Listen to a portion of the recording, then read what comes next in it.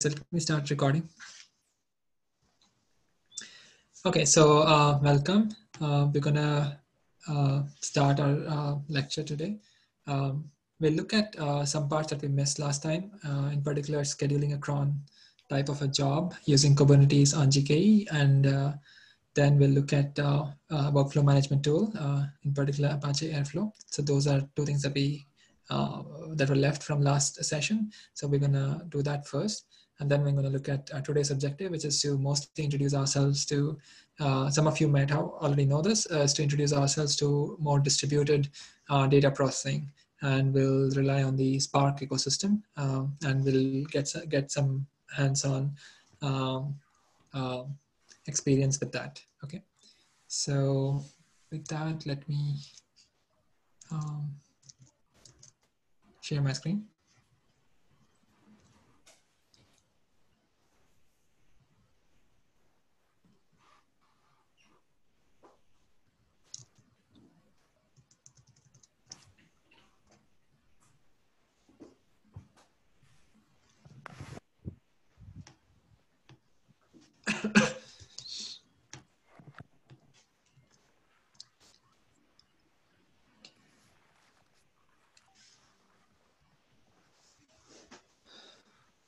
Okay.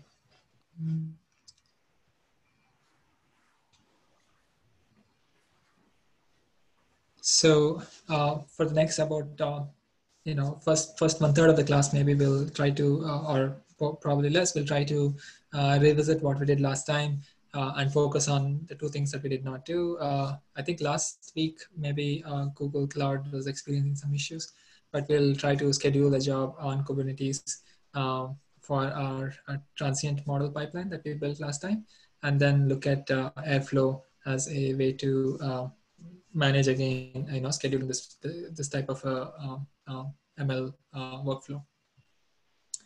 So let's go to cron jobs.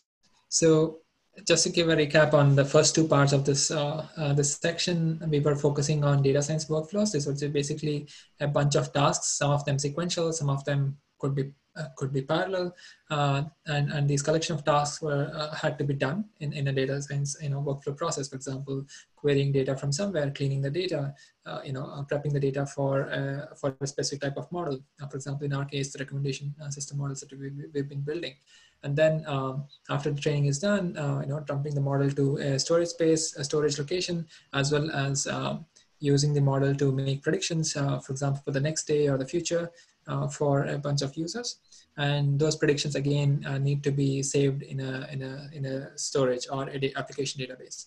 So those were the tasks, and we looked at an example. So let me go to that section. So we built the task in a container. So what was the difference between a single Python script that we created last time versus the Python scripts that were in like section 1 or the first lecture and so on?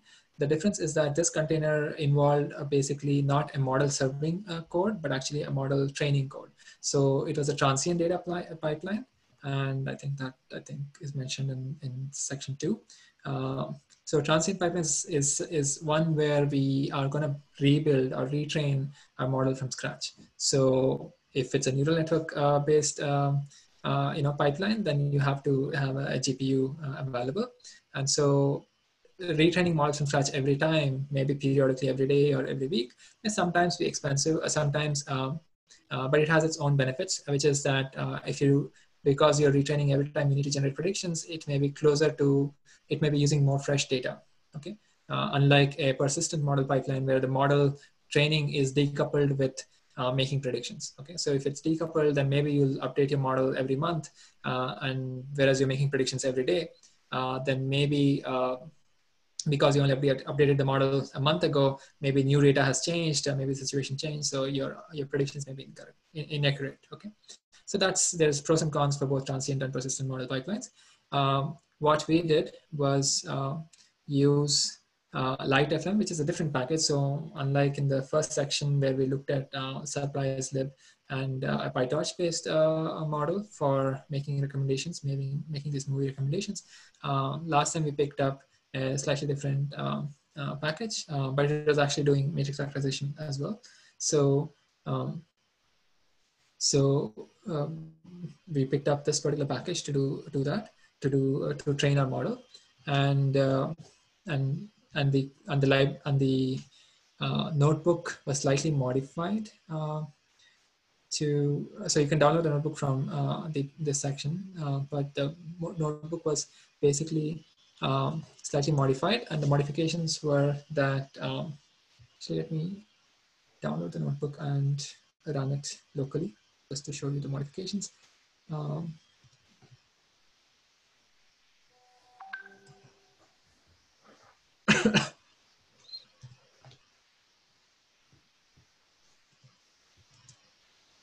so I just downloaded it. So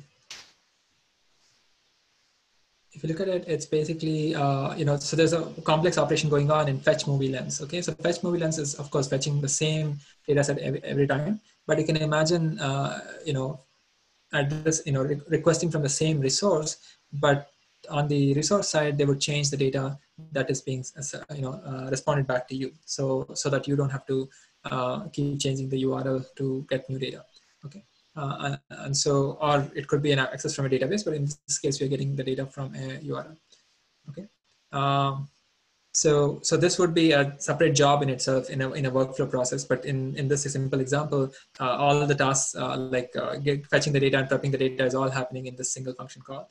So and the data happens to be of this sparse matrix type that pre-processing has already been done inside this function call. So if you open that function, it does a lot of subtasks. Okay, so LightFM is the name of the package, and you can choose loss functions and so on. But it follows, I think, a scikit-learn style format. It is a model.fit where you just pass the training data and you specify a few hyperparameters. So once you train, what we did was create a new function called all recommendations, because we were thinking of this transient pipeline as every time new data like about users and movies interactions is present at the same location. Every time we fetch that data, we train this type of model. It's a matrix factorization model, and then we produce recommendations for all the users. Okay, so that's this function that we just added. It's quite straightforward. Once you get the recommendations for every user, so it's so user ID 1, 2, 3, 4. These are the recommendations, and when did we make the predictions, for example? Okay, so once we have that, we also included another function, another library, Pandas Google BigQuery library, which we installed, and from there we were able to push this data frame essentially directly to. So data frame directly to Google BigQuery, and we saw the example. So let's just go to.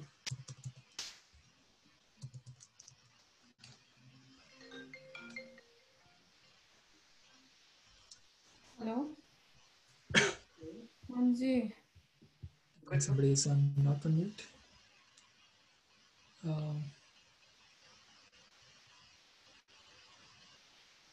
Okay, so this is the project, and last time, I mean, basically we created this particular table inside that database, and so you can see what are the details, and we also saw what the predictions look like. Okay, so this is the additional I guess parts we added to that quick start. Okay, that particular recommendation system model. So let's go back to yeah, and sorry. And then we also had a part where we could also query from the BigQuery database or the table that we created. So you can again, so for this, actually you don't need the Pandas Google BigQuery package. You can actually directly use Google Cloud BigQuery package. So there you just connect the client, and then you can do SQL query. So select star from this database, and this table will actually give you the whole, we're retrieving the whole set of predictions. So you could do that. Okay, so that's what we saw in the training workflow. So that's our running example, and we wanted to next do a couple of things, which is first put the script which does the training and dump the predictions into this remote location. We wanted to put that into an image so that we can run a container from this image in a periodic manner. And so the first part of last lecture, in last lecture, we did this creation of a Docker image. And for that, we had this Jupyter notebook, so we could easily convert the notebook. I mean, we can directly convert the notebook into you can just do file download and save as download as Python, and we did that last time. And then you also need to save. So I also created a simple shell script which had this export because we need to know where the location of this service account user is, service account user's credentials are, and then run the Python file name. This file name has the whole workflow. Ideally, you would have Python get data.py followed by Python train my model.py, and then Python say my predictions to BigQuery.py. But it's all in the same script currently for simplicity. And so we created this script only because, I mean, it's just one way to do it. It's not the only way to do it. In fact, this export can also be written inside a Docker file. So we created a Docker file from Debian. We installed the SlightFM package for a particular version. You can change this and see what happens. You can use the latest version if you want, and then copy the relevant files. So the whole pipeline file, and then our credentials, and then the script which essentially sets the environment variable and then calls our training pipeline, okay, transient training pipeline. And the command, so when the container starts, it's going to just run this. And so you'll see that after 30 seconds or so, the container dies because it's done. Unlike a model serving container, which ideally should run as a daemon, because it has to continue serving the models, serving the predictions, to request till you actually stop the container or kill the container, right? So there's a difference there. So we built a container with Docker image build with a tag recommend underscore pipeline locally. So any questions? Okay, so we built a container locally. Next, what we did is to schedule, we didn't schedule the container itself, but we were talking about, we discussed a little bit more about cron. Okay, cron is a really old but stable and very versatile tool for scheduling jobs on local machines, and it's been there since a long time. And the way to access this cron daemon is through cron tab. Cron tab will let you define task specifications of when a task has to be repeatedly run. A task is like a program, or essentially our pipeline, for example. And so we were just talking about this, the syntax of a cron tab specification, so of a cron job specification. And so it's basically essentially 5 numbers followed by the path to the command and position and arguments to the command if needed. So those 5 numbers with occasional changes with some special characters being star.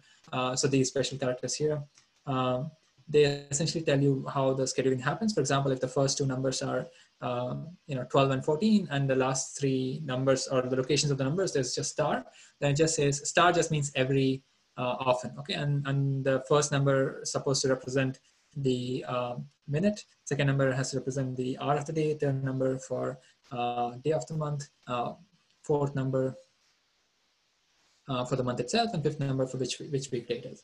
And so there were a lot of variations that you can come up with depending on when you want to schedule. For example, if you want to run something on 2 p.m., 12th minute of 2 p.m. every 5th and 7th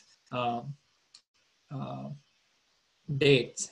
so fifth and seventh day of each month, then you could have a specification like this. But once you specify this, we can, once you specify this in the cron tab and exit, then it just starts and runs this command every, at the time specified. So we did that example last time.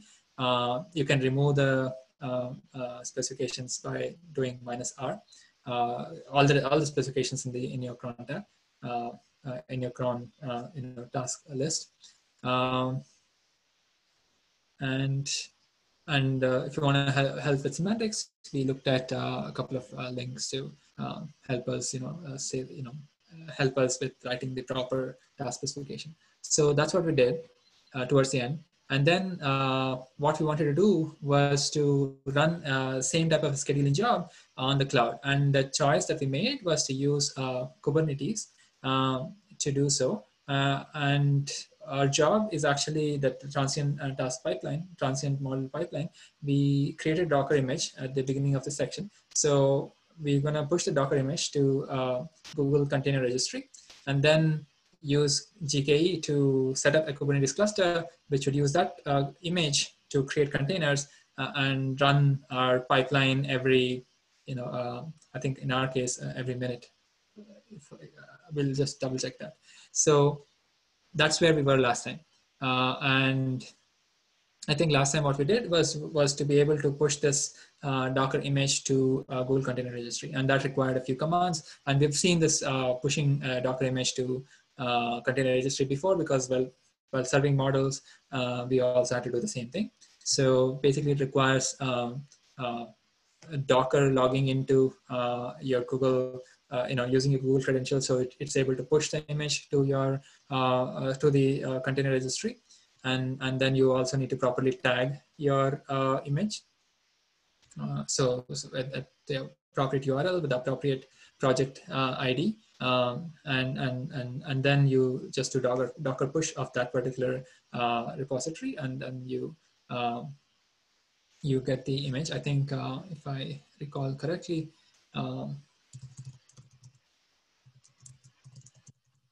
we have this recommend underscore pipeline there. Yeah, we have. There were two versions, but recommend underscore pipeline is the image, and even the other one is the same thing. So we did that.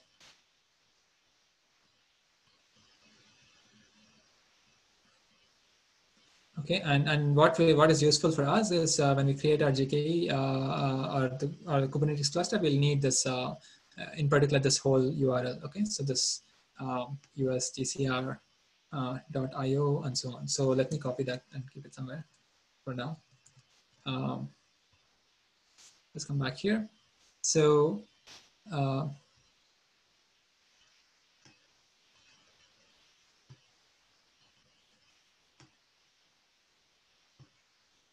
okay, so now let's actually create a cluster. So let me do that.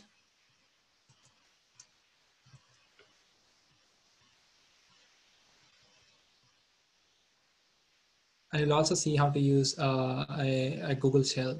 So I think last time when we deployed a container on Kubernetes, although on the local machine we were using kubectl and minikube, when we created a Kubernetes cluster, we just used I guess a quick start style process. So we were not really specifying anything other than the container location. Okay, last time. So instead of that, this time we'll use kubectl. And also Google Cloud Shell. Cloud Shell is just I guess a terminal for you to, use kubectl utility to direct or manage this Kubernetes cluster. So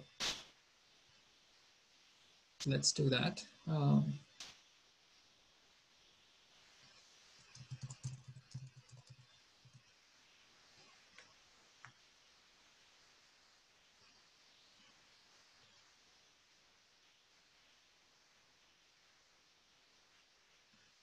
Okay, so this time we're going to do create cluster. And you'll see a lot of options. We'll again take somewhat of a shortcut. We're going to use my first cluster option here towards the right. what it does is just change the underlying instances. So we'll use something called a G1 small instance, a computer instance instead of an E2 medium instance. And also some specifications are lower, okay? But otherwise, it's essentially a Kubernetes cluster. So let's see.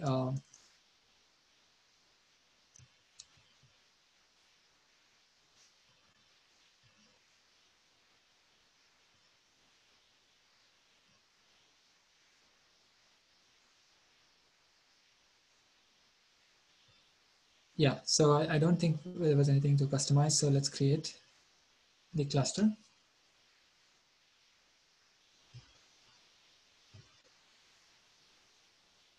So any questions about Kubernetes because we're revisiting the topic?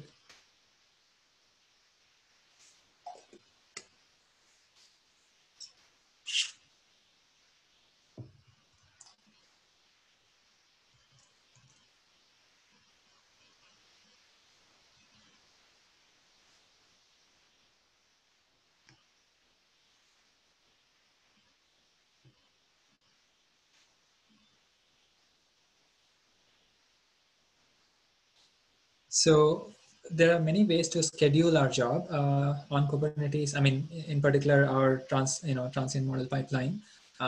What we've done so far is create an image, right? So therefore, there's going to be a single container on our Kubernetes cluster, which is fine. But if you had multiple jobs, like the data fetching job, and then a training job, and then an uploading predictions job, then maybe those three will be separate containers. There has to be some persistent storage from which they'll read and write. Like the data querying will query the data, prepare the data, and dump it somewhere, maybe on S3 or Google Cloud Storage. And then the training job or the training container will read from there, train, and dump the model and the dump the model to this from again Google Cloud Storage. And then from there you'll read and make predictions. For example, you can make it into a 3-part process. So let's.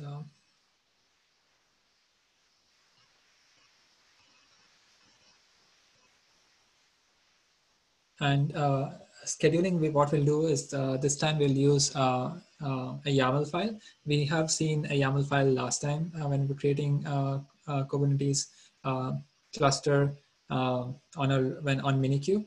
We use a YAML file because we had to change some settings so that the cluster deployment specification could could reference the local Minikube image, so Minikube container repository, rather than trying to pull the image from somewhere else. Okay, so we had to add some additional tags in our so we created a YAML file and then we did that. Okay, so we're gonna do something similar this time. I don't know.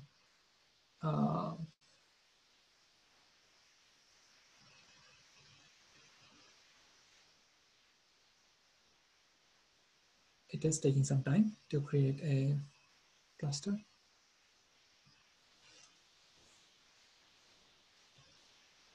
Okay, so it says total cores, cluster size is 3, total number of cores is 3 virtual CPUs. So let's connect, which is a button towards the right. And it says, okay, connect to the cluster. You can actually do use kubectl, and that's what we're going to do. So we can run this command in the Cloud Shell. So the command is already given here. So instead of running locally, let's run it in the Cloud Shell. So let's click that.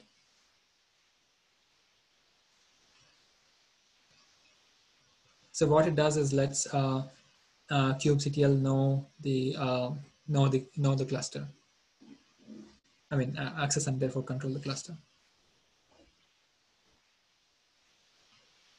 So this actually Cloud Shell itself runs on another machine, but the machine accesses. I think it's not you don't get charged.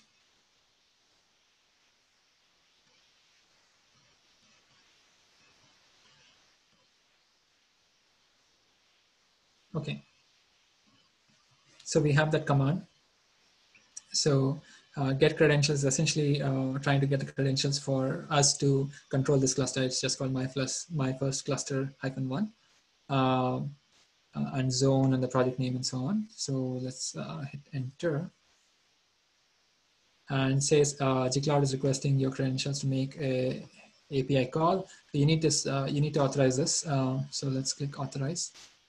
And so it says fetching cluster endpoint and auth data, and basically you need to be able to you know, if you're running it for the first time, maybe you'll have to open a browser and do an OAuth style authentication, but it's quite straightforward. So then you can look at kubectl. Like let's say if you type get all, you will see that there is actually a cluster instance at some local IP present. Yeah, so this is the cluster IP. And so we have access to a cluster now. So now all we need to do is do a deployment on this cluster with a deployment specification. And the specification we're going to do using a YAML file. Okay, and we've seen YAML files before. So let me just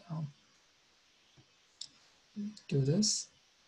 And maybe, okay, I actually have a YAML file here from before. So what you had to do was to create, actually let me do this, vim recommend pipeline. You can give any name to the YAML file. I think, so this is the YAML file. It's basically a bunch of keys and values, but it's sensitive to the indenting. Okay, so 2 spaces indentation. So you can see, I think the thing what we need to focus on is the kind tag and then the schedule tag. So in the spec, there's a schedule tag or a schedule key, and you can see that it has 5 stars here. Just means that run this program every minute. Okay, so every minute, every day, every hour, every day of the month, and so on. Okay, and if you go back to the spec, in terms of containers, it's just the name is called recommend -containers. So the name doesn't matter. So you can give any name, but just give a name which doesn't have underscores and so on.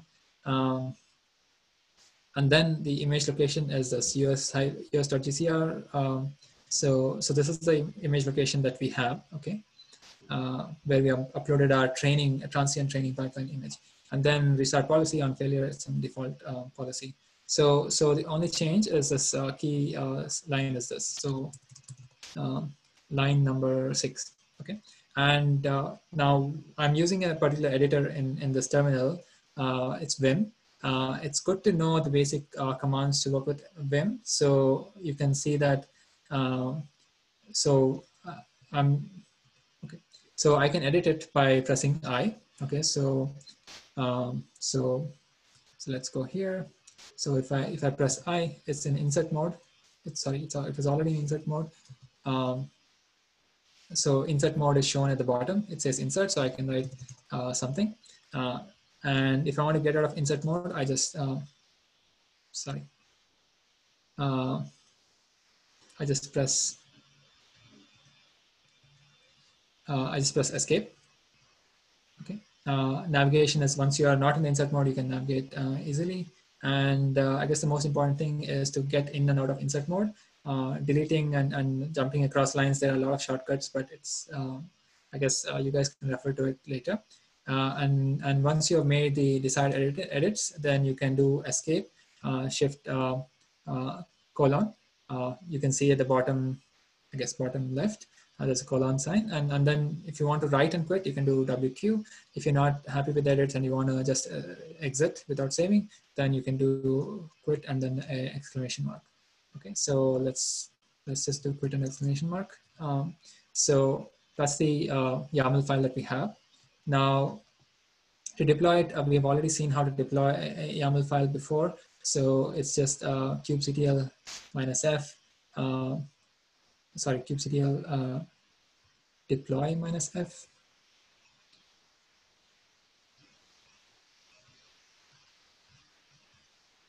Yeah, so let me double check the command before I run that. Yeah, sorry, kubectl apply -f. So you can see that. So first, let's see before and after of what happens. So get all gets all resources available for you to control. So right now the cluster is instantiated, but you have not done anything. Okay, there's no reference to pods or nodes or anything like that. Now let's actually apply -f is for the file, and then recommend pipeline. So it says the deployment was created. Okay? So from the deployment specification, we created a deployment, and then we can do get all. You can see a type. So there is a name for this deployment, and the schedule is this, and suspend is false. It's not yet active. So you can see that. So you can actually go to workload. Since we just created a deployment, okay, it already started. Maybe if I clicked it earlier, you would have seen it's still preparing. Okay, so you can go back here.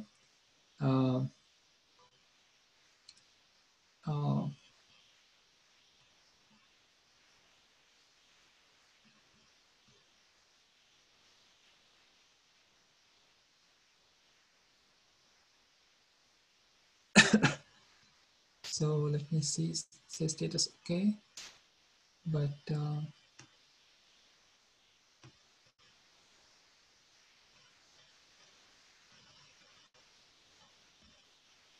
so that it should show me the, oh yeah, okay. So what I was looking for was the container itself. So I think what happened from this claim, so you can see that it is not yet active. So it was 0 of this deployment to it is actually provisioning, right? So this is actually matching container. So matching the container to the node. Okay, so there's a 3-node cluster to match a container to one of the nodes, and you can see the pod name here and the job name. So you will see that because of the schedule, so what's happening every minute, the container is getting started. Sorry, from the image, a container is getting started. It trains, it dumps data to BigQuery, and it dies. Okay, so you will see that the container is sometimes status is ready, sometimes the status not ready, and so on. Okay. So we just ran this. So ideally, there should be a timestamp on our dumped predictions in BigQuery around this time. So let's go to BigQuery.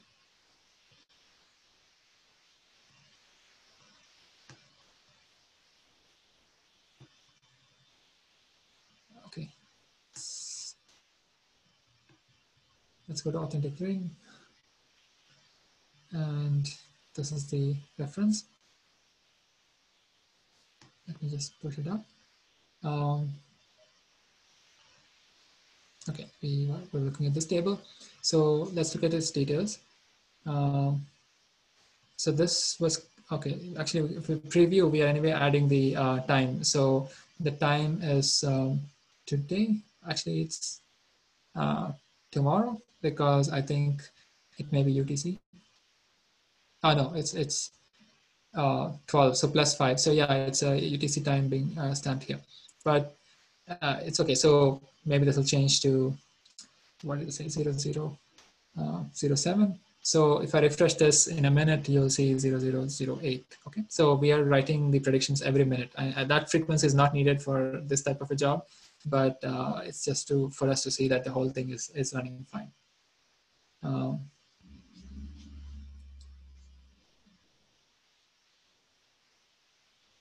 Yeah, and I think, so let me actually open another console, I mean the Google UI, and let's go back to Kubernetes cluster and see, you'll see scheduling related activities being shown in the clusters page. So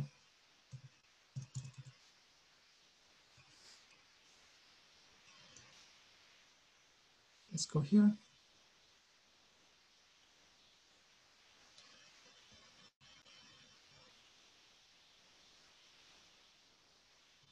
Let's go to workloads, and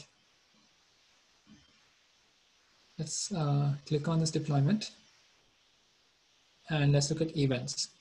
Okay, so you will see since the time a few minutes ago that we started, it finished the job. So I think it's taking about 50 seconds to finish the job. And then again, another job was created, again, finished it, and so on. So it's doing the same thing over and over again.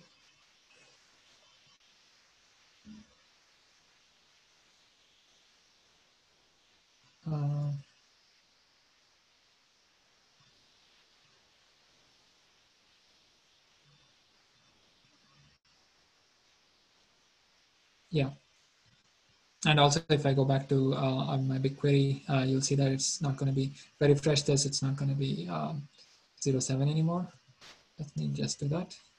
But I think I lost the Cloud Shell. That's okay.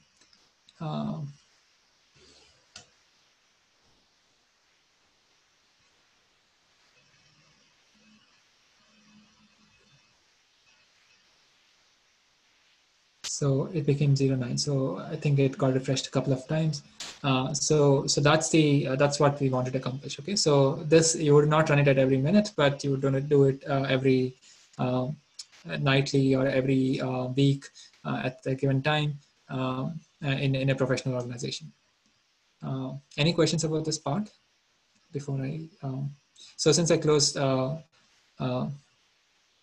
Google Cloud Shell, I can't do kubectl delete the deployment, but I'm just going to use the UI to delete the deployment. Any questions in the meantime? One quick question. If can we not use can we not deploy without the YAML file here? Just to create a deployment package, since you're already using the Cloud Shell and you're in the GCP. I mean, the YAML was on, yeah, we can actually, yeah, so YAML is not needed. That's just one way. So I think YAML was just to show you how to specify the schedule. You can actually do the workload scheduling using the UI as well. Okay, so once the workload is there, you can actually change the properties and specify that it has to run every X minutes. Okay. So yeah, and I just deleted the workload, so now there is no workload. But yeah, so that's what I wanted to demonstrate. I just wanted to show YAML because it's a little bit more programmable. So okay, of course it will become more unwieldy the more the YAML file grows actually, but at the same time it's a little bit more easy to work with programmatically. Okay, gotcha. Thank you. So I'm going to delete this. Do we need this? I don't think we need this, so I'm going to delete this cluster. Okay, so let's go back to.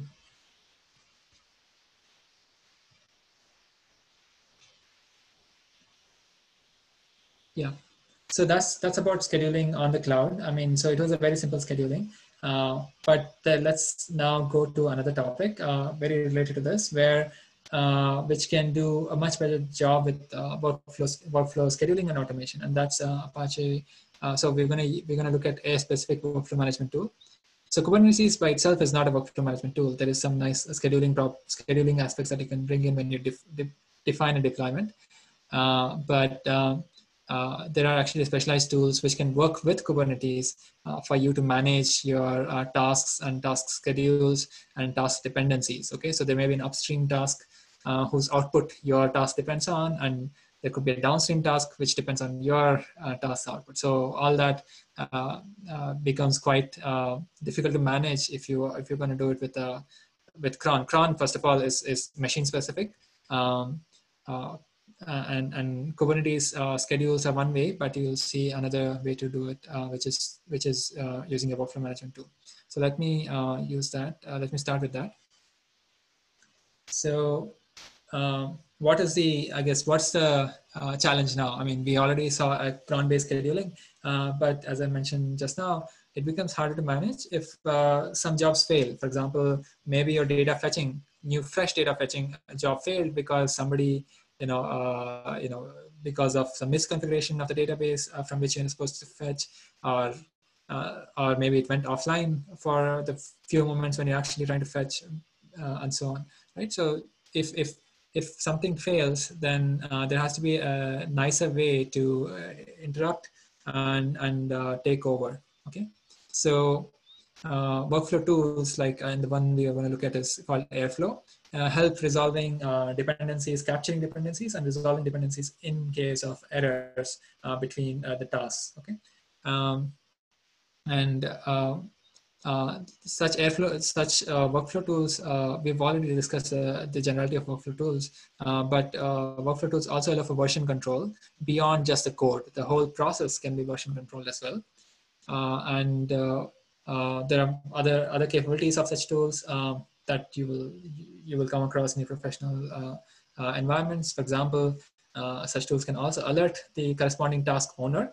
So, for example, somebody, a data engineer is responsible for fresh a batch of data every night, and if the task fails, they will get immediately alerted, and so they can look into it. Okay. And they can actually not just look into it, but also run the task so that run the task manually so that the whole pipeline continues to work, and it's logged appropriately in the workflow management tool. So if people use the same type of tools, for example, Airflow, then a lot of different tasks, a lot of different jobs, not just our training pipeline that we had, but also ETL jobs, as well as reporting jobs, as in, things which analysts produce. All those can be tracked and scheduled to run at appropriate times in under the same environment. Okay, and under the same, I guess, management tool. And we'll go through one of the tools. There are actually several tools that are listed in the first page.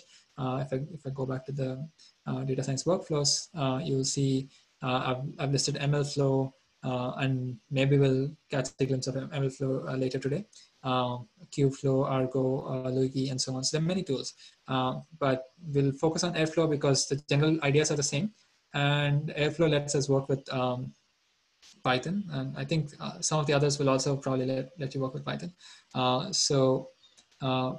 let's focus on Airflow for now as a running example of a workflow tool. So what's Airflow? Airflow is a workflow tool, which means that it lets us manage and schedule, just like cron. Just think of it as a more professional and more, I guess, feature-rich version, which can schedule and monitor and log and so on. So it's scalable. So it's not specific to a single machine like cron. So you can actually work with the cluster, like a Kubernetes cluster. It's actually Airflow. You can define the workflow or the whole task sequence as the graph. Okay. In particular, we'll define it as a directed acyclic graph in Python itself. So the definition of the task and its dependencies or the overall pipeline in Python is nice. So it's programmable in that way, and so those are the couple of features, and there are other features, extensible, elegance, and so on. So that I just got from Airflow's webpage.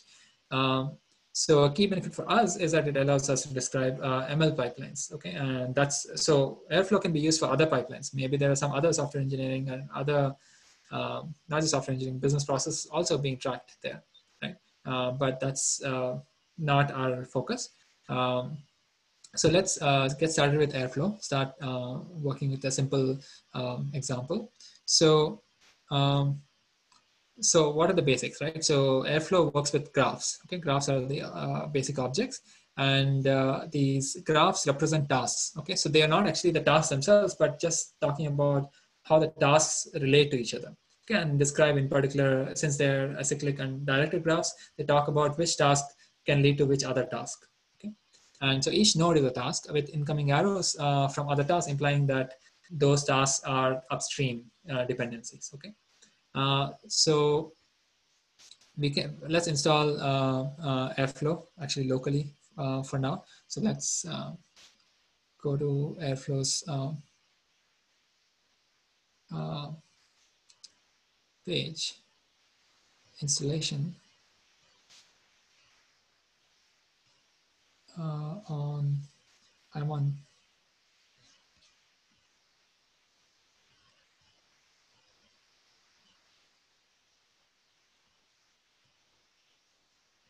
Mac, right? So let's see. Yeah, we just want to install Airflow. So actually we can just do forget about constraints. We'll just install pip install Airflow. So actually, okay, so we are in the right environment. So I started this Jupyter notebook in under the data sci Conda environment. So so let's do pip install. Okay, sorry, what is the command? Apache -airflow.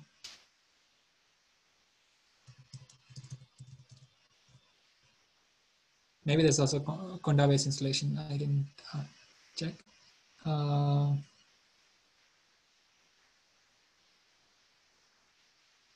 Okay.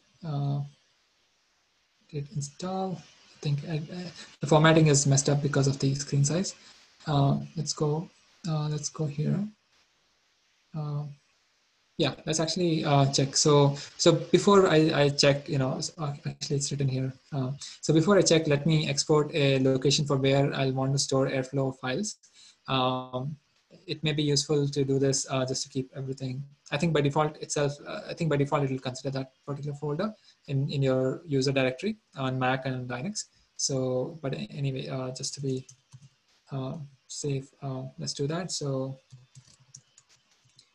if you want to check if it actually set, so you can just check, and it is at Airflow. So next, we'll do a succession of 3 commands, and I'm going to explain what we're doing. So Airflow is a workflow management tool. To manage your workflows or tasks, it has to store all the metadata, all information about these tasks, their failure states, when they failed, when were they scheduled, what happened before, and so on somewhere, right? So we're going to use a database to do that.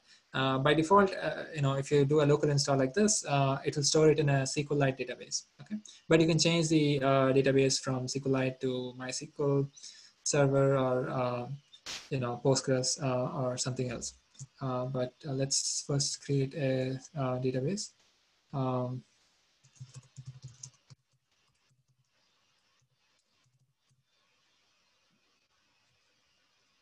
Then what we'll do is do 2 things. One is start a web server. So web server is just for us to access Apache Airflow UI through the web through a browser. And we'll also start the key, program, which is the Airflow scheduler. Okay, the scheduler is the one which will actually schedule. Is like the cron daemon. Okay, so Airflow web server minus port. Let's use 8080. And since it's a web server, it will continue to run. Let me actually open a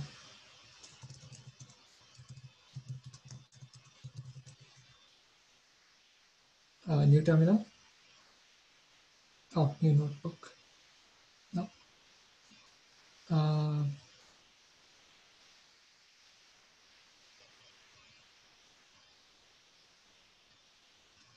Okay, so here let's try Airflow scheduler.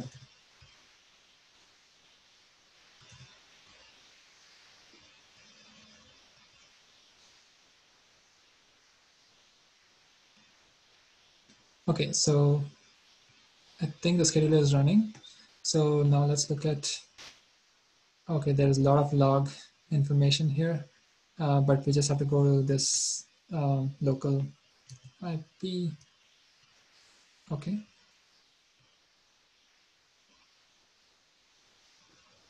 Okay, so this is the default interface, and you may say, oh, okay, what is going on here? So basically, this is the bunch of tasks. These are all example tasks that are already available on this on the Airflow interface. For example, let's so these are DAGs. Okay, you can see the column name. It says it's a DAG, and on the second column it shows. So first column is actually showing whether it's active or not. So so these are all paused. You can see it's off state, and then the schedule itself. So you can see 00 *** means run it at every 0th minute of the 0th hour. So every midnight, run this particular example, right? On every day, every month, every day of every month, and so on. Okay. So and the next few columns just show when were the recent tasks performed, and there are a lot of links related to that. So actually, let's we can click on any one of them. So I'm just thinking so let me click on example bash operator just to see the interface. So so that's going to describe to us what the DAG looks like. So if you look at, so we're looking at the tree view. So it's a bunch of nodes and a bunch of edges related to it. So let's actually change the view to the graph view. Let's go to graph view. I mean, we're going to get into the details of what is this DAG about. I mean, right now I'm just exploring, and I clicked on a particular DAG example. Okay, so here it says, so this is the actual the graph of this DAG or this workflow. So it says run me 0, run me 1, so run me 2. After all these 3 tasks get completed, run something else, run after the loop, and then you run something else, and then run this last. So it looks like there's some simple, since this example, there's a bunch of dependencies here. And let's look at the code itself. So by default, it opened the tree view, but I clicked on graph view, which gave me something like this. But let's understand what we're trying to do here. So this page is just an interface for a bunch of DAGs. Okay, so if I click on DAGs, so that's the default page, homepage, and it will show me a bunch of DAGs. Okay, so each DAG corresponds to a bunch of tasks. Okay, there are a lot of tasks in examples, but each one corresponds to a bunch of tasks that need to be executed in a certain way at certain times. So this is executing every night, midnight, right? So I clicked on it, and it showed me the task dependency in the tree view as well as the graph view. Okay, so for example, you can see run me 0 is run, and then run me after loop is run, and then run this last is run. Run me 1 is run, and run after loop is run, and that's it. So and they have some dependency. So this is the view of these tasks. Okay, now let's go back to the same this dependency of tasks. We can see under the code tab. So let me click on the code.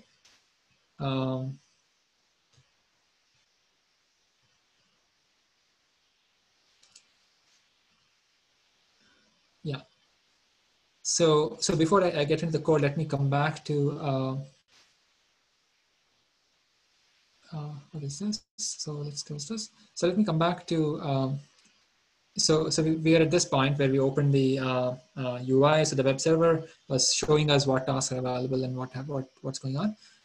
We can also go into our directory. So if you go to the Airflow directory, so okay, here we are running the scheduler. Here we are running the web UI. So let's actually go to so this one we don't need at this point. Let's close it. And let's open another terminal. And let's actually go to CD Airflow. So this is the,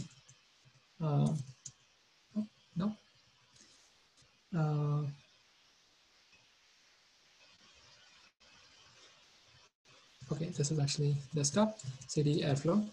So you'll see that this is the DB, the SQLite DB that's going on, that was created.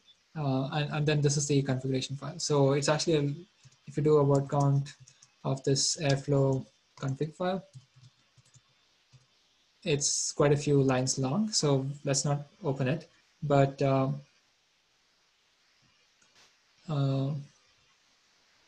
yeah, so just to recap what we did so far, we created a database, initialized database, sorry, and then we started the scheduler and started the web server.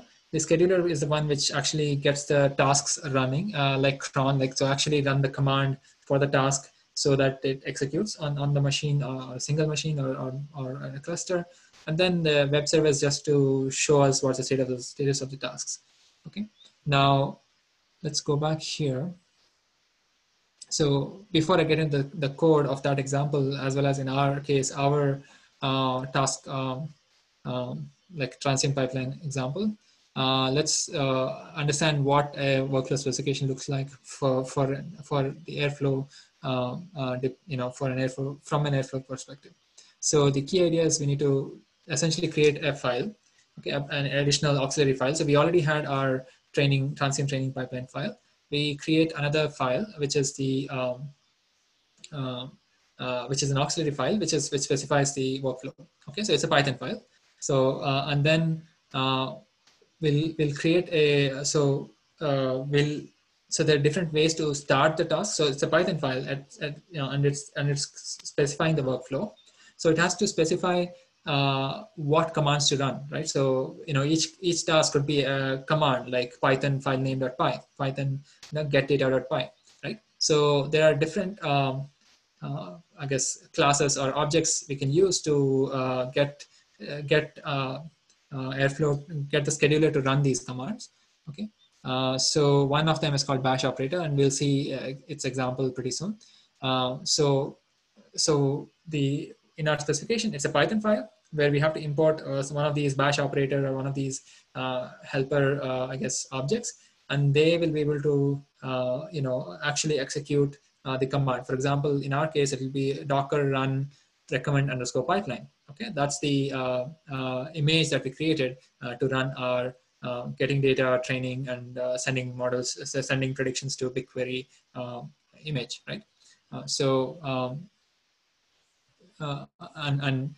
so that's what we need to do. So in the Python specification, we just have to use bash operator or other operators to define which commands to run. And we also specify in which order they run. Okay, and there are also additional parameters like who's the owner of this particular whole workflow, and if they need to be alerted by email, okay, or email, or I don't know if that's phone. And we can also create. We specified the command. We specified a bash operator object which interfaces to get us to run a command like docker run something. But we also need to specify a DAG class. Okay, so it's an instance of a DAG class where we specify the ordering of these operators, or specify the ordering of these tasks. Okay. So we'll see that in the example.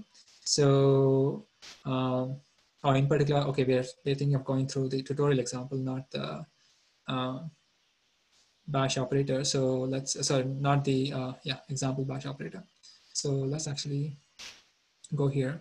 Instead of this example, let's look at a different example, but it's the same idea. Let's go to the main page and go down, and tutorial is right here.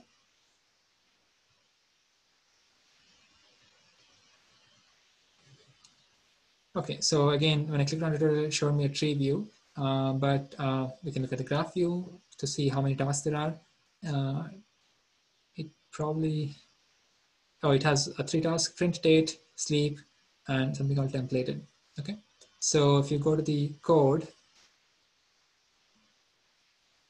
so this is the auxiliary Python file that one additional file that you need to create in addition to your task-specific Python files, for example. So there's some standard import. So what the key import here is from Airflow import DAG, and also import an operator called bash operator. This is the one which will actually let you run the bash, let's say a command from the command line. Okay, and so there are some default things that you need to specify. So this is like a parameters dictionary, which will be passed on when you create an object from this DAG class. So here it's just saying who's the owner, when's the start date, what's the email address, and so on. Okay. So here we are actually creating an object from this DAG class. So we're giving a name, these bunch of default parameters, some description, and the schedule interval. So this is where you're specifying the schedule. And then, so that's the DAG. And now we're going to add,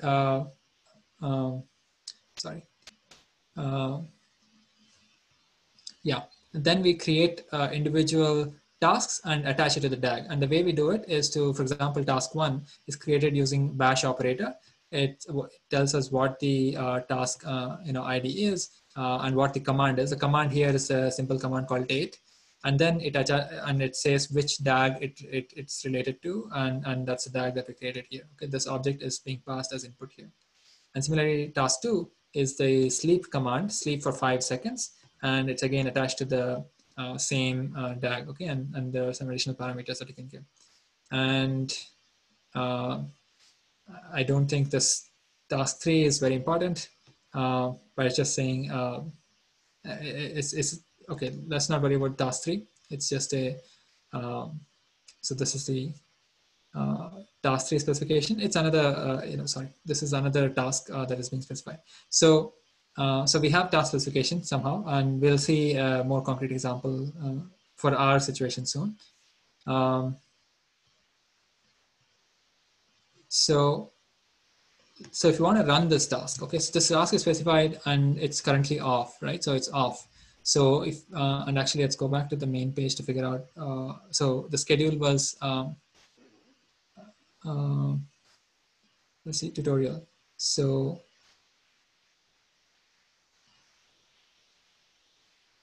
schedule was 1 day. Okay, so I don't exactly interpret that. I don't know how to interpret that, but okay, so we can run this task out of sync, right? So we can actually run this task manually by just clicking here, trigger DAG, okay? But we'll do that on the command line just to give an example. So if I want to run this task, okay, with a starting date and an ending date. So this is just a fictitious, I guess, it's just that this task did not run. Maybe there something's errored out and the underlying task, definitely, underlying commands. I want to run it for these 3 days. Okay, so this is called a backfill operation. So you're actually running tasks which were supposed to run before and somehow did not run. So you can see there's a, I'm just specifying it to run from 20th to 22nd. So it's in the past. So let's say if I click, so if I start this run, so it's going to do those, it's going to run the tutorial task, tutorial DAG, which has those 3 tasks, right? Print, sleep, and then templated. It's going to run it for those 3 days, 20th, 21st, and 22nd, and it'll terminate. So while it's running, let's actually go to, I mean, it's running as it's running this task, tutorial task 3 times. Okay, so let's go back to our Airflow DAG and pick tutorial. Actually, let's go to instances. Okay, so actually you can see that here. So maybe I should zoom.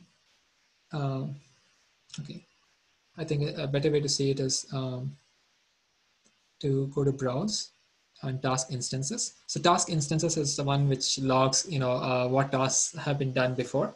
So you can see here what's been scheduled and what's happening. So this DAG, tutorial DAG, had 3 tasks: task 1, task 2, task 3. Task 1 was a print task. It just finished, and it's still scheduled the templated task and a sleep task, which is supposed to happen after this. And these are all queued. Okay, these are all tasks which have to happen.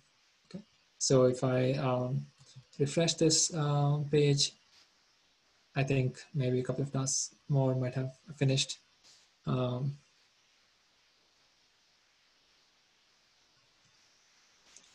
And so you can monitor the status of what's happening.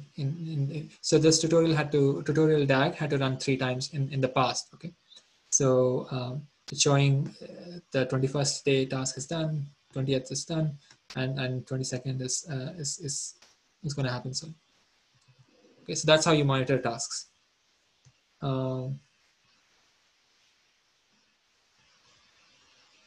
Okay, so that's the tutorial task. I think it's a good exercise to go through these example scripts, that example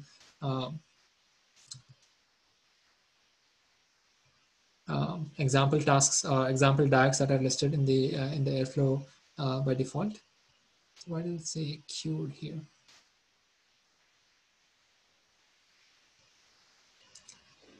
But let's come back to, okay, this is still running with the print, sleep, and templated. Okay, so what we'll do is we'll run our local Docker task.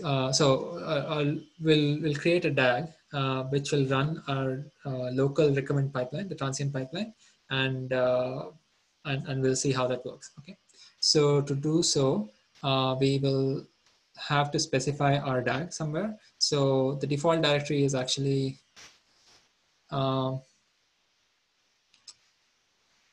so this is the server scheduler, and here the task is still running. Okay, so let's okay,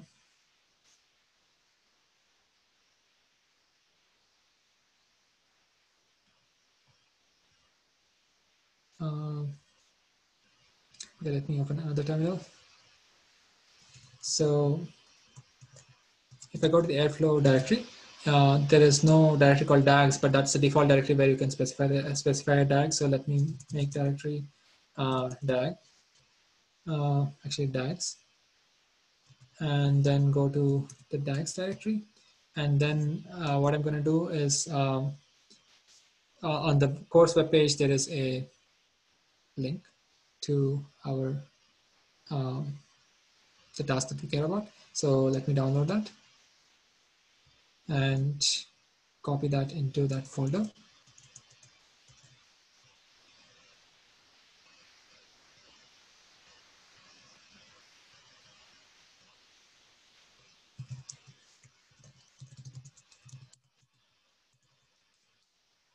Airflow, and I'm going to copy it into this folder. So this is the DAGs folder, and if you since I copied it here, the scheduler as well as the web server should automatically pick up the DAG that the DAG specification file that I've written here. I've copied it here, and we'll go through the code very quickly. And it's a smaller code than the tutorial, so we'll have a look at it. So let's see if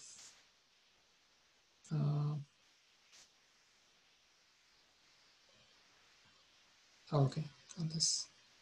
No, I think did I close? Okay.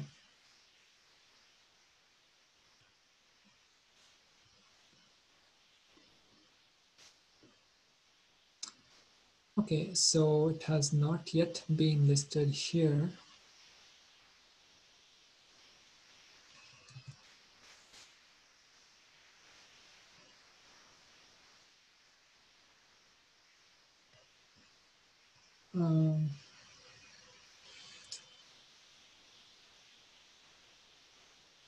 So you can see the status of tasks being run and so on. But let's see.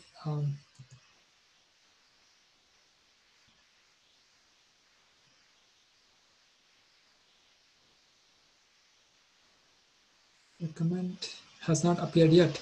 Okay, so maybe it'll appear in a few moments. In the meantime, I wanted to show you how the code looks like. So okay, so you can see so the main component is essentially from Airflow importing a DAG, and from Airflow importing the bash operator. Okay, so those are the main two things. I don't think this additional stuff is needed. And then there is a default arguments. So here I did not change anything from before. So the most important parts of the code are basically the DAG and the task specification. So DAG is just I gave it a name with default arguments, and the schedule interval is time delta every day. I think this is what it means. And then the single task, there's only one task here, is just instantiated using bash operator, and the task I've given it a name. But the task command itself is docker run recommend underscore pipeline. So that's it. So we have a single image. We just want to run the container from this image every day. Okay, every daily, and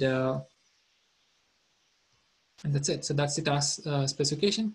It's attached to this DAG, and there's no and there's I've added an extra field called doc markdown, which just says what does it do. Okay, it just downloads the movie lens data, trains recommendation model, and saves the recommendations to Google BigQuery. Okay, so that's the DAG. Now, if you go back to the DAG,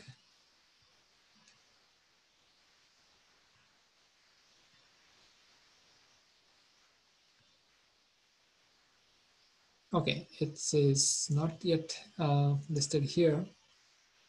It should automatically pick up from that directory.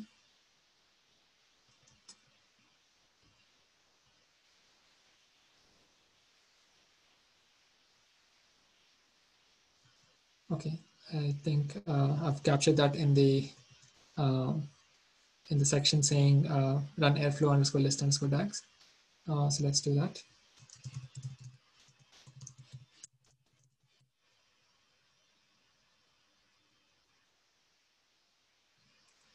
Yeah, here it's shown as recommended happen pipeline. So it should ideally reflect here.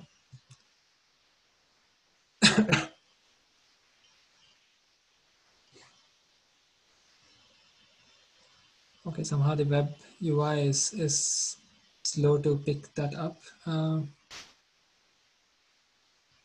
But anyway, so the DAG is here.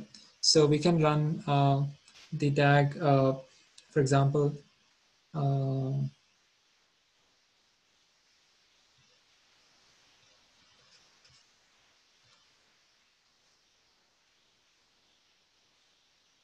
using a similar command that we ran before. So, sorry. So for tutorial, we ran a command, right? So we can just use the same command to run this. So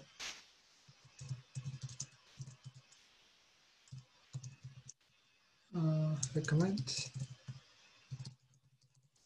pipelines, some start date, 2020, 09, 29, end date of 2020, 09, 29. So same day. So we can do this and press enter.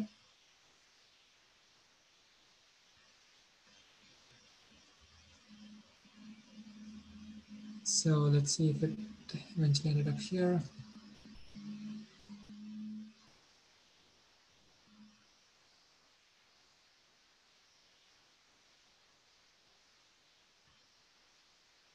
Oh, this has not yet updated.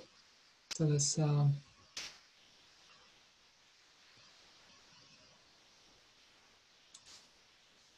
okay. So but it's being shown here, but not in the main DAG page. But we just queued it.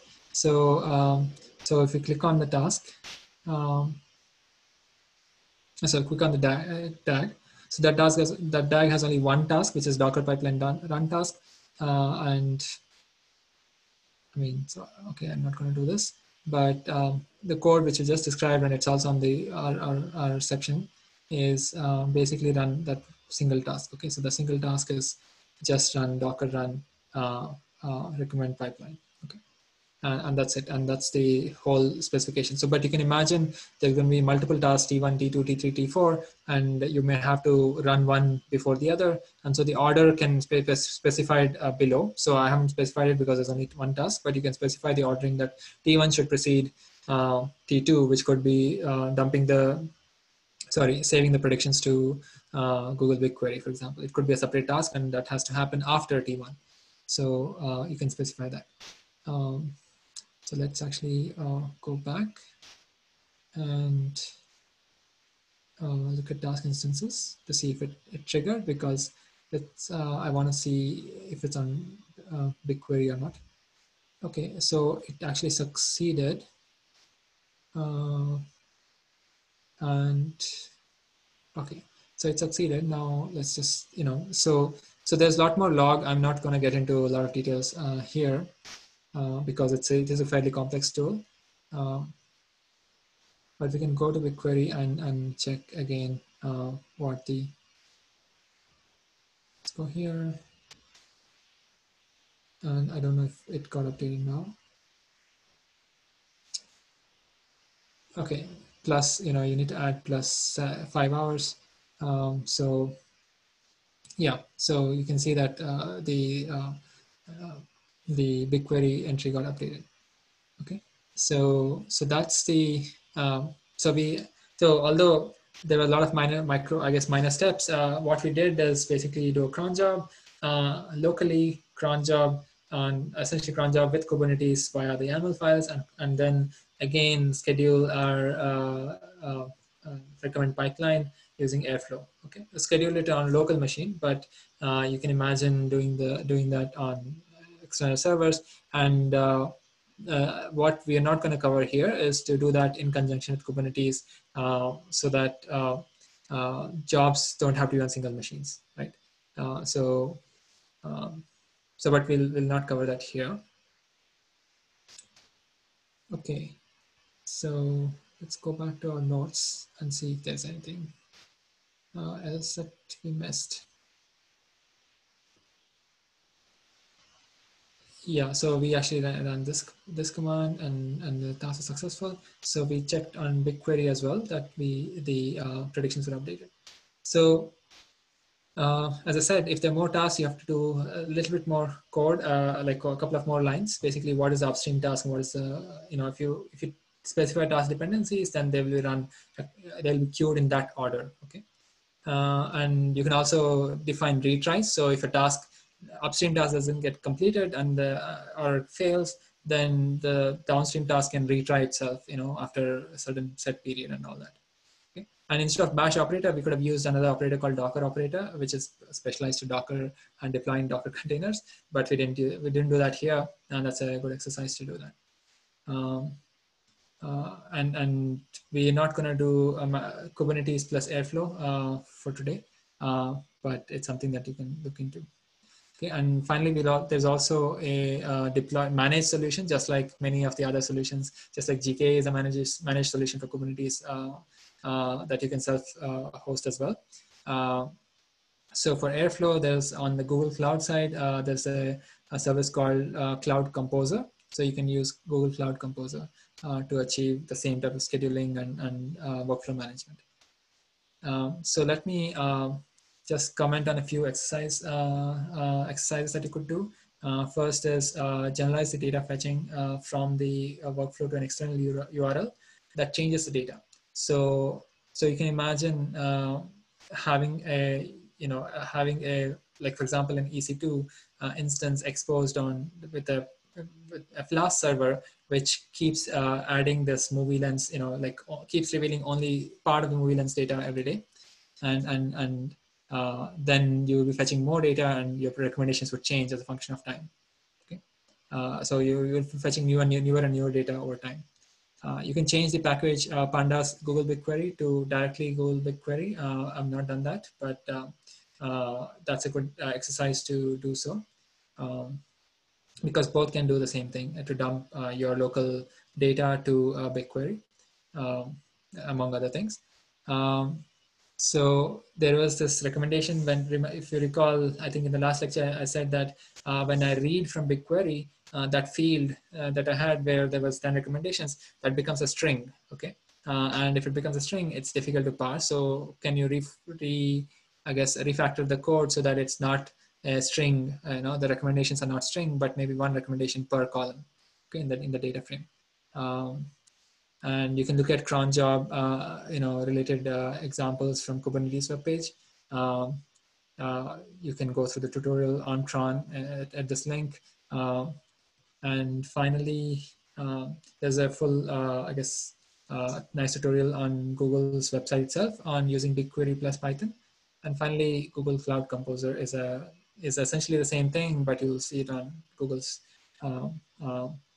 UI, where you can define tasks using the UI. So define DAGs using the UI to schedule your tasks. So any questions at this point before we get to today's lecture, today's content?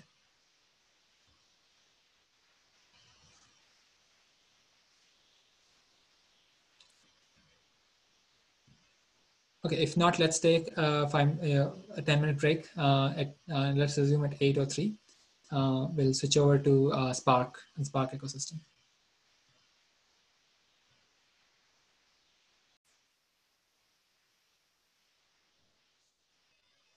Okay, let's restart.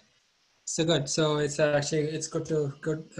Let's pick the next topic, which is the Spark ecosystem. So basically, we're going to look at large data related machine learning tasks, especially training. And then we'll look at PySpark because we kind of have been using Python throughout. So we'll look at PySpark and PySpark-based data frame manipulation, and how it's related to pandas-based data frames and so on. Then we'll look at one example of using MLlib-based recommendation system. So recommendation system has been our go-to model training as well as deployment task deployment example. So we're going to look at that. In the meantime, if you have any questions about the previous part, ask away on chat or on Slack. So let me start with Spark. Okay, so many of you might have heard of Spark, and some of you might have taken it as part of some of your other courses. But here the focus is to really come from the perspective of management of the machine learning lifecycle, in particular the training pipeline as well as the deployment pipeline. So let's see. Spark. So Spark is basically a program that lets you run data-related tasks, and which are quite broad, all the way from pre-processing to feature engineering to training. And the key feature is that it lets you run these tasks on multiple underlying machines. Okay, so the core idea behind Spark is the notion of resilient distributed data set. So your data set, if you have a large tabular data set, you can work or process it by working on parts of it, and these parts are distributed across your machines. Okay, and the nice thing about Spark is that, again, it's a Kubernetes style, a cluster type of setup, where if one node which had data fails for some reason, you can still complete or finish your job, your data processing job. Spark has an abstraction called a data frame, very similar to Pandas and R, and that's actually what we're going to look at towards the second half of this section. And these data frames sit on top of these underlying atomic, underlying core units, resilient distributed data sets, or RDDs, and allow for a more approachable, handling of our, higher level data, task. Okay, some analytics workflow. So, so as the name implies, the distributed in the name basically allows for us to work with data volumes which are much larger than what can fit in a single machine. So for example, if you have a 16 gig RAM machine, or even a 128 gig RAM machine, there is only so much data that can fit there, right? So, and this is not at the level of a large organization. So a large organization, may have lots and lots of data. Maybe event data from, maybe they have an app product, maybe event data. So these things really scale up very quickly, and they're very large. So you want to go beyond that. Okay, so then that's the situation we're talking about. And Spark in general has been quite popular in many industries and lots of companies. And you can think of it as a successor to Hadoop and MapReduce systems from before. Okay. So what's PySpark? So PySpark is a way to access Spark using Python. And as much of the work in the machine learning world is in Python, with most of the deep learning going on with PyTorch and TensorFlow, or most of the tabular machine learning going on with pandas and stats models and scikit-learn and so on. So it allows for a seamless integration with accessing this distributed data processing capability. And the very good thing is that you can achieve scale without a lot of engineering effort. So if you imagine doing the same thing without the existence of Spark or Spark-like technologies, it would be a lot of engineering, and it would detract one from actually doing the analytics project or analytics tasks themselves. Okay, you would need a lot more manpower. So what's the difference between Spark and container-based deployments? So we've looked at both hosted and managed deployments of model training and serving via containerization, basically using Docker-based containerization. And we also looked at serverless techniques. We looked at Kubernetes for container orchestration. We looked at Airflow for workflow management and so on. So there are so many tools we looked at. But containers inherently have to live in, for example, in the Kubernetes setting, have to live in the same node or the same machine, the same machine. So there is really, they cannot spread their compute or data processing across multiple machines. Okay, and that's where Spark comes in, and it allows us to work on data that can be spread across multiple machines, and we can do training, we can do ETL jobs and so on across multiple machines on really large volumes of data. Okay, so this is the advantage. There are other systems which also let you do that, but we'll primarily focus on Spark. So what's our goal for this section? We'll go through the basics of PySpark data frames, also a little bit about Spark clusters. We will, if we have time, we'll look at Panda's user-defined functions, which let us kind of import all the things that we do in regular Python. We can push them onto each, each individual machine and work on part of data by itself. Okay, so that's quite a strong feature. If we have time, we'll try to look at that. We'll look at, so essentially we'll look at how to use PySpark on the cloud. And in particular, we'll use Databricks, which is a big vendor for Spark, to try our hands on Spark. So let's actually get to Spark clusters. So just like Kubernetes, manages a cluster, Spark, there's also an underlying notion of a cluster. So the execution environment is, execution environment just means, where does all this data processing training happens. Okay, so this environment is actually just, if you physically look at it, it's a bunch of machines. Okay, that's the cluster. And we submit jobs to this cluster for execution. So jobs are essentially Spark jobs. That's what they're called. Spark itself is a program which manages this allocation of jobs to different machines in the cluster to work with data and accomplish the task in a distributed fashion at scale. It itself is written in Scala /Java, but the Python interface will make it amenable for us, to work with it in an easier way. So there are many types of deployment. So this part of the text is a little bit, the indenting did not work. I'll slightly change it after this session. But there are 3 types of deployment: self-hosted, so you can always host a Spark cluster yourself on a bunch of machines that you own locally on premises. You can also use directly cloud vendors. You can create a cluster using basically EC2 instances or from Google Cloud Compute instances. You can also have, there are explicit cloud managed solutions, cloud Dataproc by Google, and Elastic MapReduce by AWS. Okay, but there's also another set of deployments which are vendor-based deployments. So here's one prominent example is Databricks. So these vendors sit on top of these infrastructure providers, infrastructure service providers like Google Cloud and AWS and Azure, and give an additional value add. Okay, so they're basically a thin layer from which you can administer Spark clusters and submit jobs and so on, but they sit and actually use resources which are AWS resources or Google Cloud resources to achieve your cluster and make your cluster function the way you want it to. So they provide additional value as well. For example, they can bundle in visualization or the cluster management or permissions management, and there are many things that you want to do when you have such a compute environment. So which one you choose depends on cost and benefits. For example, the vendor-based and cloud-based solutions, of course, will be expensive, but self-hosted ones will need some dedicated resources to maintain the cluster. Right?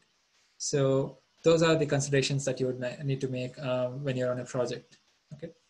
So what's the cluster itself? It's a collection of machines. Each machine, among the cluster, one of the machines is called a driver. It's essentially the same as like the master in the Kubernetes world. And the other machines are called workers. And tasks are designed to be distributed across these worker nodes, okay, ideally. So that's where you would kind of make use of this distributed nature of computation. if you do all your computation on the driver node, the node, then you're really not exploiting the distributed nature. Okay, and I'm gonna revisit this point a couple of times later on. So these nodes, these worker nodes, are susceptible to failure. So for example, here is an example actually of failure.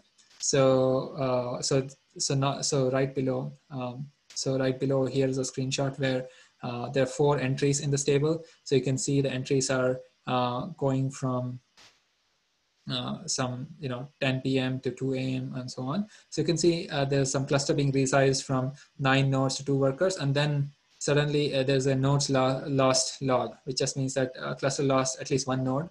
So there was a spot termination. So it seems like this cluster was running on AWS. Let's say was probably running on AWS, and one of the nodes was actually a spot instance, and it got terminated. Okay, and so the cluster is again resizing itself to the 2 worker nodes setting. Okay, so instances are susceptible to failure, and so if you can imagine if a task was running, if a compute job was running, and one of the nodes is gone, then you should still be able to recover, right? So that's something that Spark allows us to do. Okay, and because of the transient nature of nodes and task map to these nodes, the data I/O needs to be handled in a very different way than with a single machine. In a single machine, they would just read and write from disk, right? But here the machines can fail. But we've already seen many ways to work with this type of ephemeral or not so reliable local storage. In particular, we've been relying on very industry standard storage solutions like S3 or Google Storage or BigQuery and so on. So that's something that you need to really bring into the picture, because the cluster itself, is really operates in a setting where faults can happen. And so you would not SSH into like an individual worker node in the Spark cluster to assess bugs in your program. So it's actually the mode of operation is different. Okay. So let's and we'll see an example of how to look at Spark cluster monitoring and health, like checking the health of the cluster and so on in an example in the next in the next few minutes. So PySpark versus Python. So why we've already been doing training, data fetching, and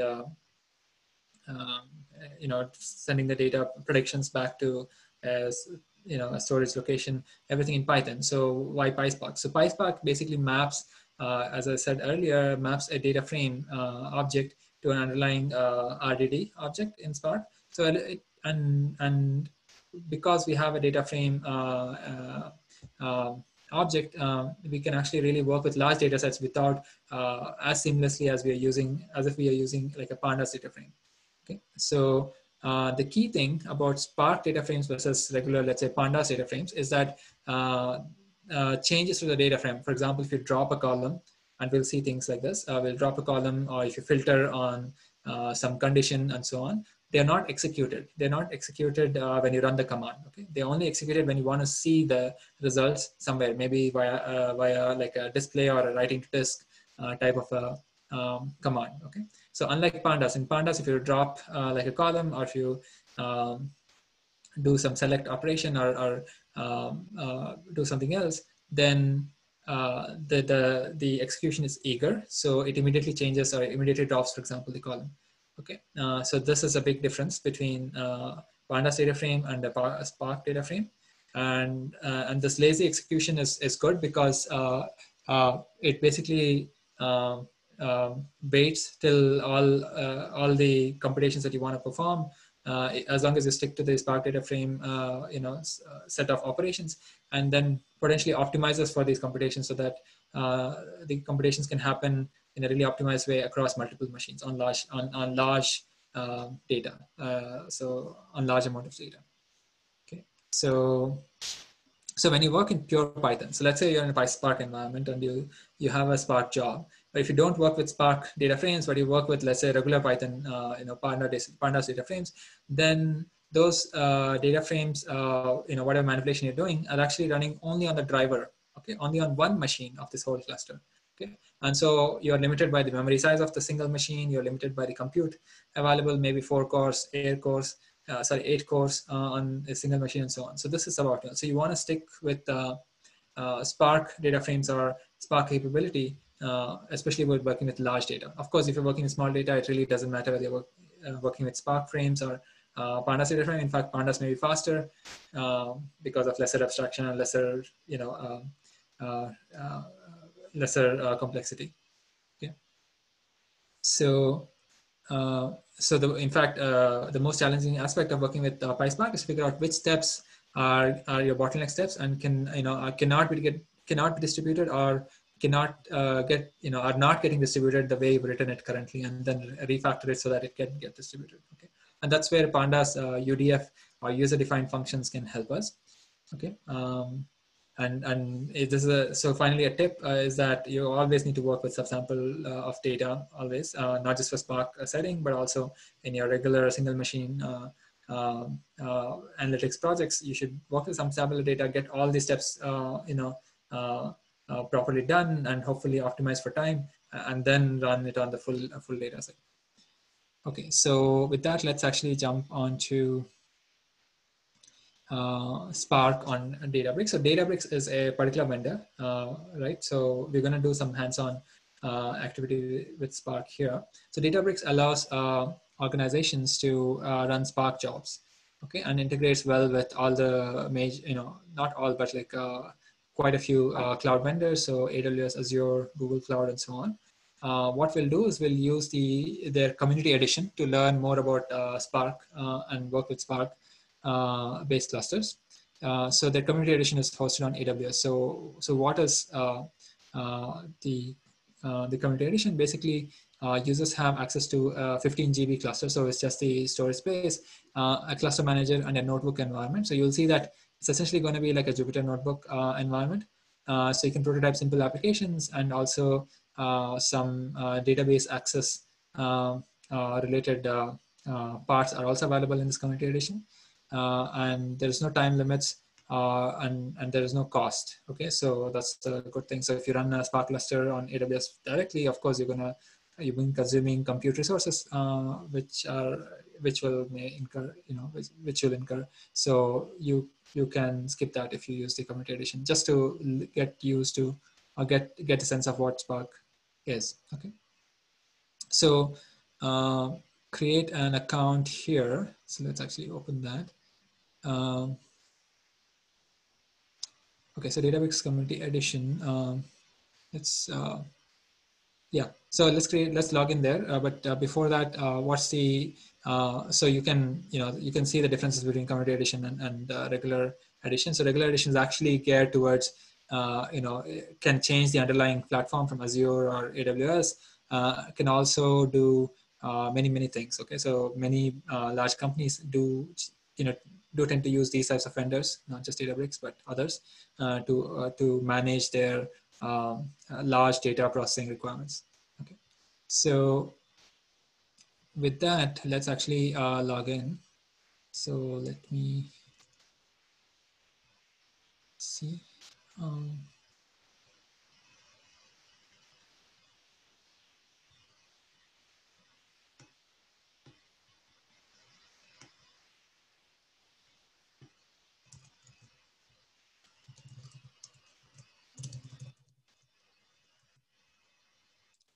Okay, let's sign in.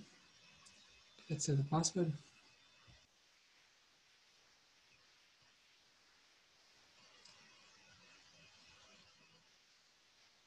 Okay, so here you'll see an interface like this. So most of the activity happens on the left-hand side, where you can see a lot of icons there. So common tasks are working with the notebook. It's like a Jupyter notebook essentially. Creating tables, which I guess Databricks calls in Databricks tables. Creating cluster, creating a job. So jobs, just like before we saw, these are jobs just mean they can be scheduled and so on. And they also have integration with MLflow. So MLflow is like Airflow in terms of managing machine learning jobs, and a few other things. So that's good. So let's actually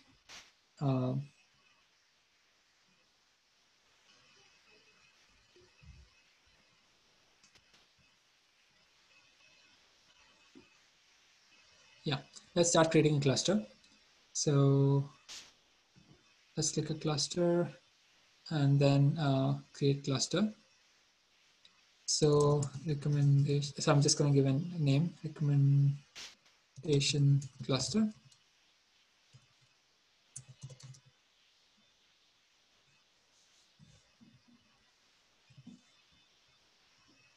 Okay, and so there's this choice of a runtime version. Okay, runtime version is basically what all software do you want available on this cluster. Okay, all the nodes, all the worker nodes, and the driver will have the same type of software. So it basically Scala and Spark, for example. But if you scroll down, you'll see there are so many runtimes. So there's a machine learning runtime. So ML runtime will automatically have TensorFlow installed, for example, or PyTorch installed and so on. So it's your choice. It depends on the rest of your system requirements. And there are also versions which will support GPU and so on.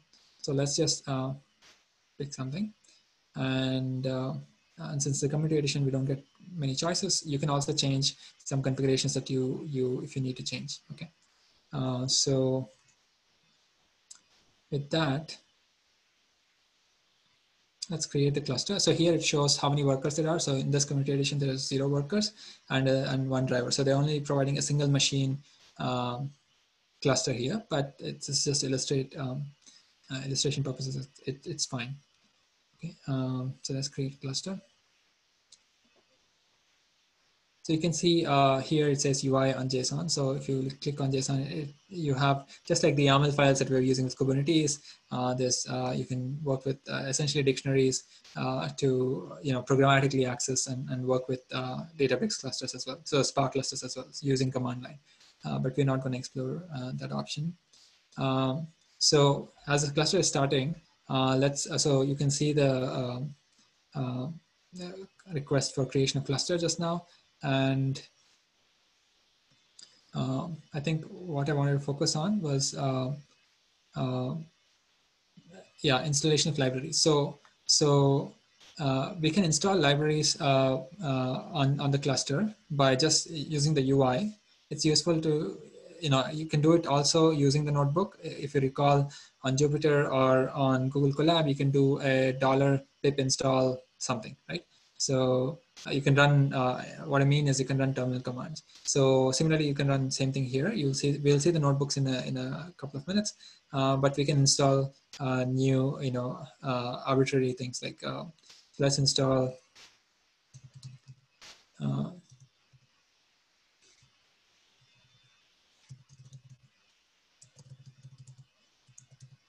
So Surprise is a library that we were using in the first section, right, to create a recommendation system. So we can install that. So from PyPy, and it's pending installation.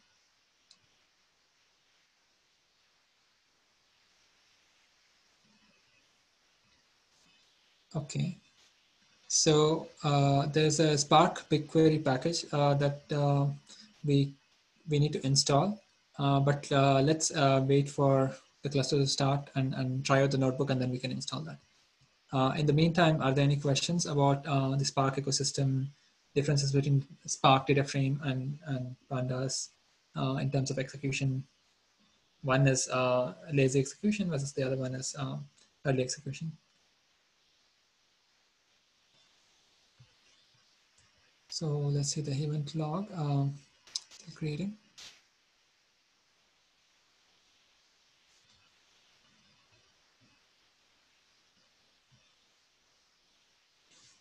If not, we'll jump over to the notebooks in a second once this cluster starts.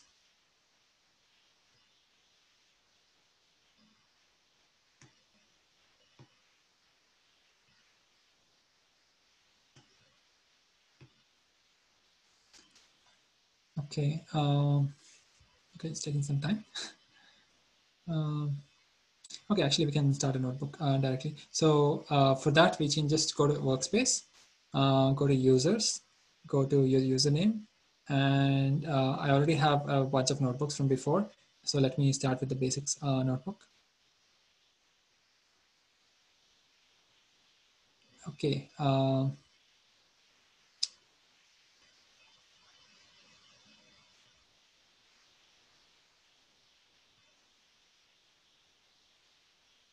Okay, any notebook is fine. So let's see if the cluster is started.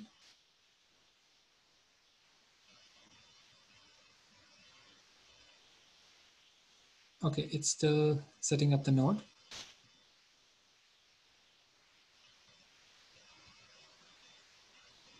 Okay. So let's go to workspace and actually create a notebook. So you can create a notebook, like this, temporary notebook, and it tells you, whether you want Python, or actually you can use other things, Scala, SQL, and R. Just like PySpark, there's ways to access the Spark distributed computing capability using these other environments as well, other languages as well. So let's create a temporary notebook.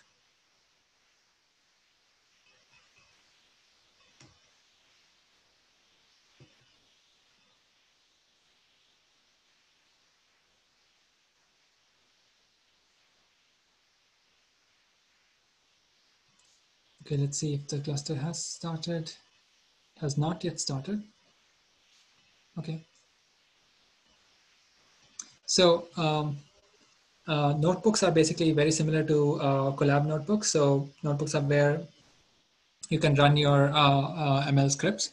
So um, uh, as I said earlier, we chose some runtime, and it comes. So the choice of the runtime allows for, lets us have some pre-installed Python libraries. For example, as I said, if you choose ML, then TensorFlow and Pandas is already present in the runtime. Okay, so let's see, is it? Wow, it's still taking a lot of time.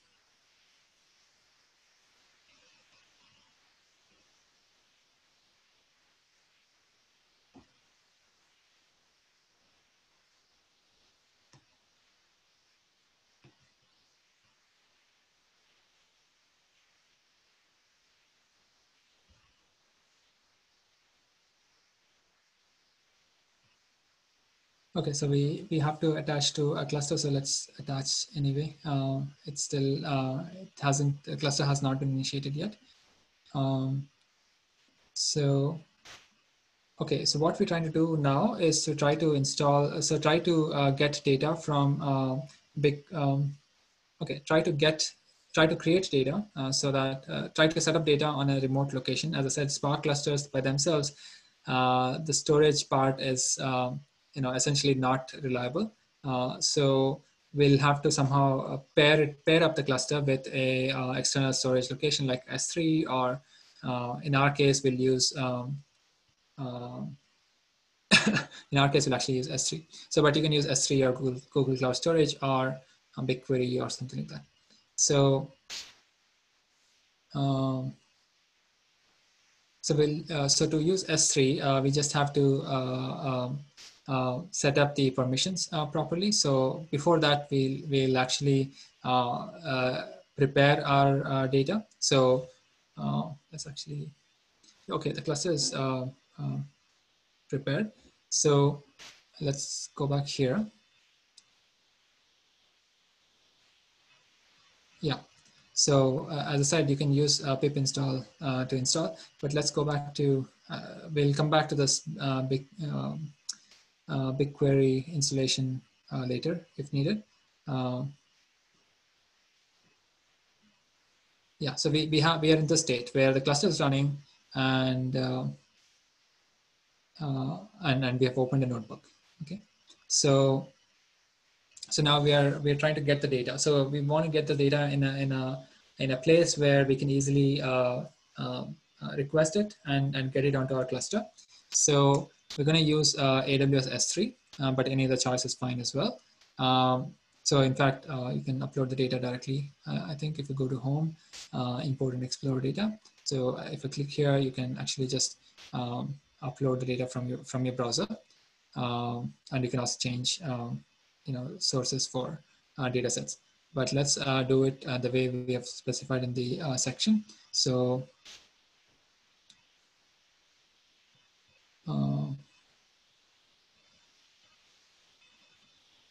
Okay, so for that, let's prepare the data. So if you, okay, Apache Airflow is still running. Okay, so there was a task. I think this was the tutorial task that finished. So let's clear this. So we are in the Airflow directory. So when we ran surprise lib, so when we ran our first model training in the first section, when we were trying to train a surprise lib based a SVD or a matrix factorization based model, then it downloaded the movie lens data. So it downloaded the data if you ran that training locally, and it would have kept it in a folder called .surprise data. So if it's not there, you can go back and run a surprise lib based training, and it'll dump the movie lens. So the fetch movie lens function or command essentially dumps the data here. Sorry, not fetch movie lens, but load built-in data. I think I can, let me show you that. Um, yeah, if you go to lecture 1 and go to this training. So if you look at this, there's this function uh, called dataset load built in. Okay, so when this function is executed, in fact, it'll ask you, do I want to download data if you're running it for the first time, and then it'll download data into that location. So let me go back to that. Actually, we can terminate this, exit. Yeah, so in the surprise data location, so let's go in there. So, oops. Okay, there is no data. Okay, so let's actually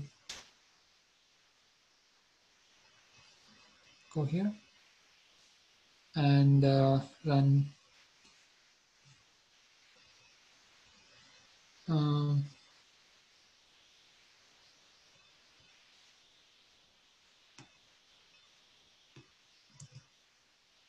um,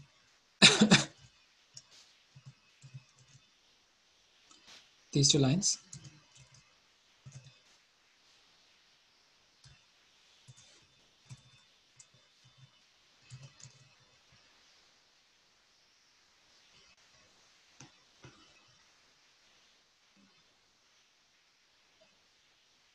Thought I opened this. Okay, so if you just run this too, and I think it should ask if you've done it for the first time. Um, okay, it downloaded it. Now let me actually close this. Leave the page. Let me save this and close it. Okay, so we don't need this either. Exit. Okay, so if we now look at the folder, we have movie lens 100K. So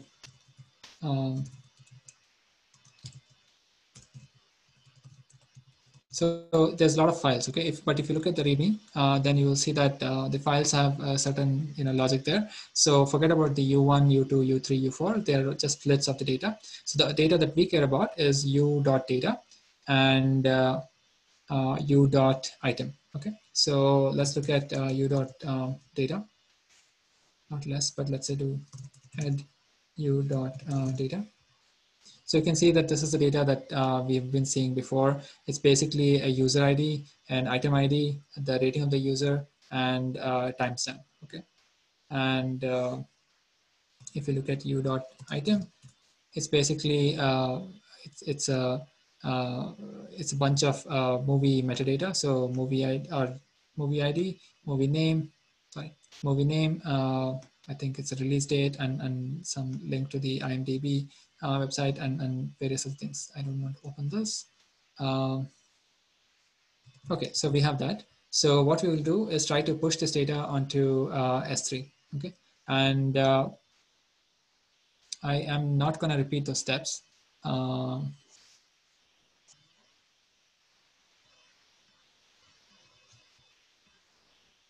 Okay, maybe I should.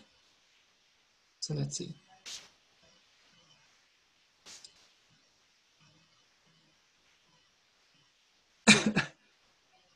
So what we'll do is, so if you look at this, so this u.data file, it doesn't have a header, so we're going to create a header. So let me move this u.data to u.data, no header, and then let me create a file using vim u.data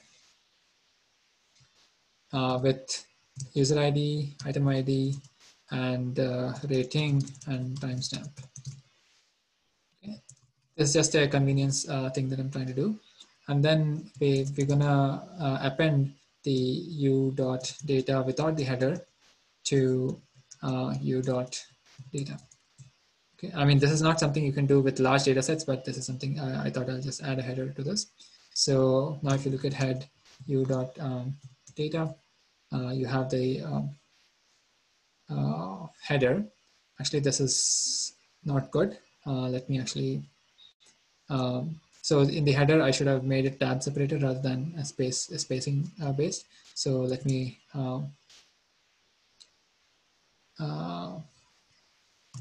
head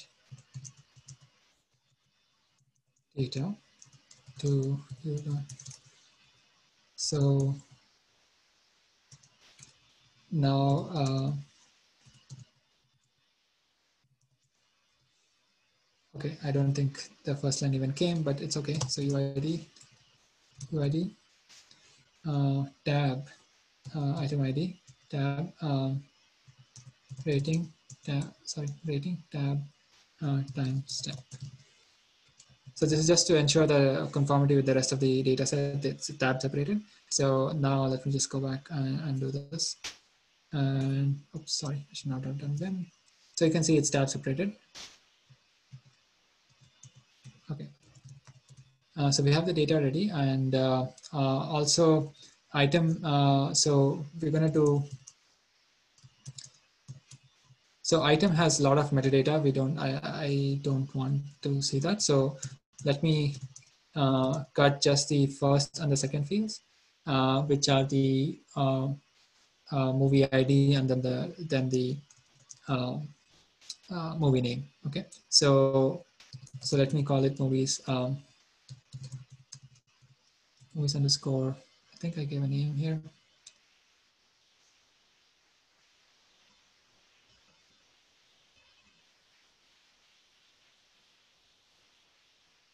Raw movies underscore raw dot data file. Okay. So what is this command doing? So first of all, cat just means read this whole file. Perp means the piping command. So it just means read the file, but keep it in buffer so that the next command can act on it.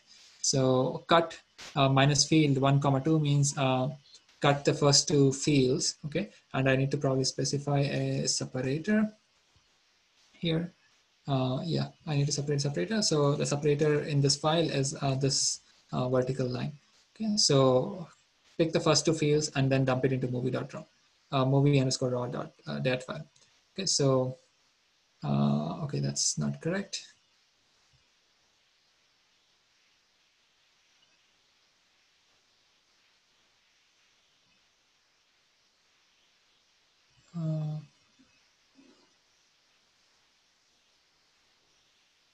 The illegal byte sequence.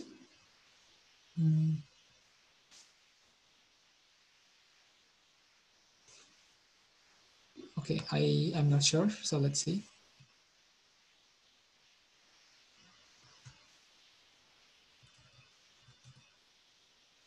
Okay, so we do have the first two fields. Oh, okay, but there's some issue here. So I think,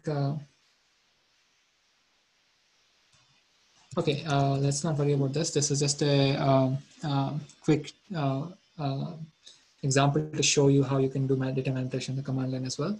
But let's actually go to AWS and see the and first create a S3 bucket. Let's do that. And that's the S3 bucket we'll try to access from Databricks. Okay, so let's do that.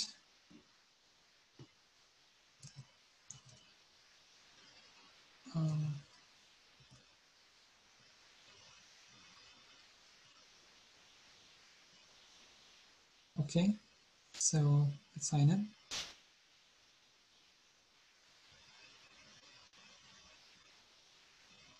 And let's go to S3.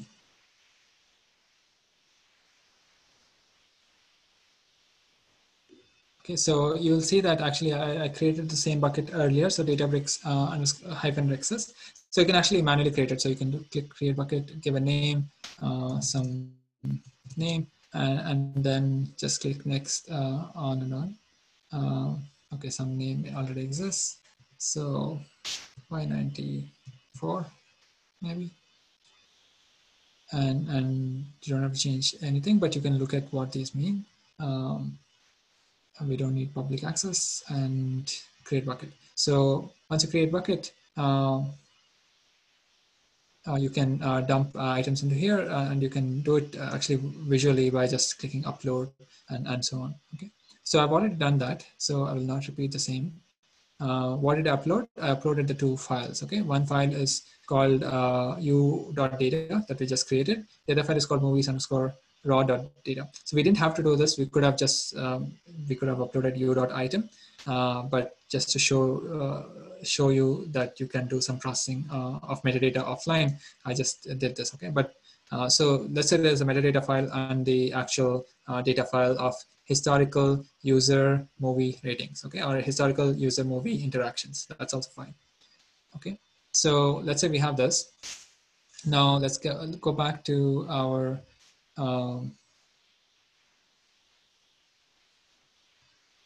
Airflow. No. So this is I think Google Cloud Composer.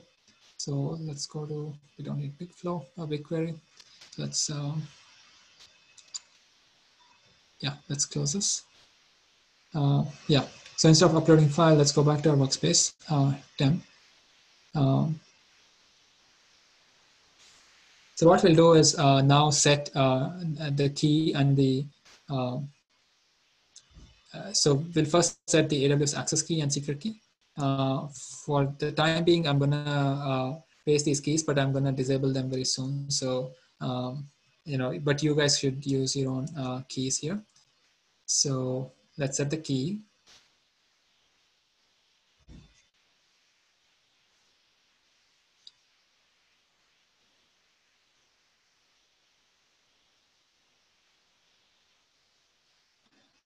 Okay, and on the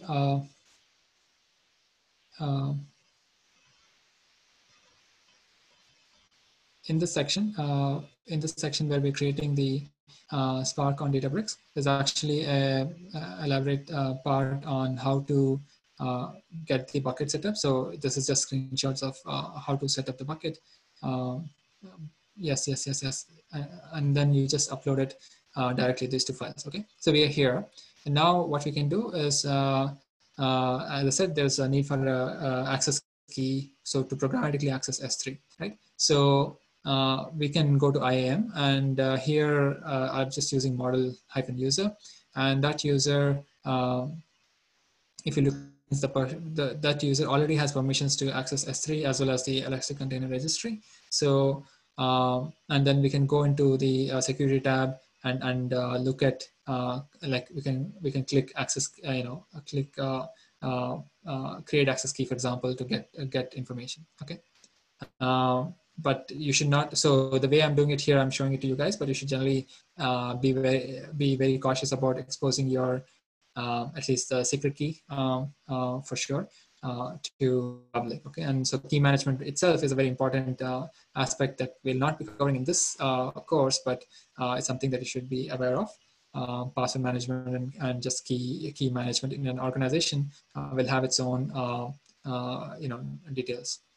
Okay, so let's move forward. So today what I'll do is just do very basic PySpark, or just get familiar with the notebook, and we'll continue more about PySpark, Python data frames, the Spark data frames, and their differences with Pandas data frames in the next session. Okay. So we created this notebook. It's called temp for now. It's just a Jupyter notebook, so we can do all sorts of things. Right. So let me, for simplicity, hide this code. So this is just for I in range 10 or 3. No, print is okay, dot format I. Okay. So you can do, it's just a Jupyter notebook. That's what I wanted to show. Next, let's look at accessing the data. That's what we'll do today, and then we'll continue on with actual PySpark details soon. Okay. So to access the data, we already saved two constants essentially, or variables in this notebook. So let's actually give it to what is called the Spark cluster. Okay, so Spark cluster is abbreviated here as SC.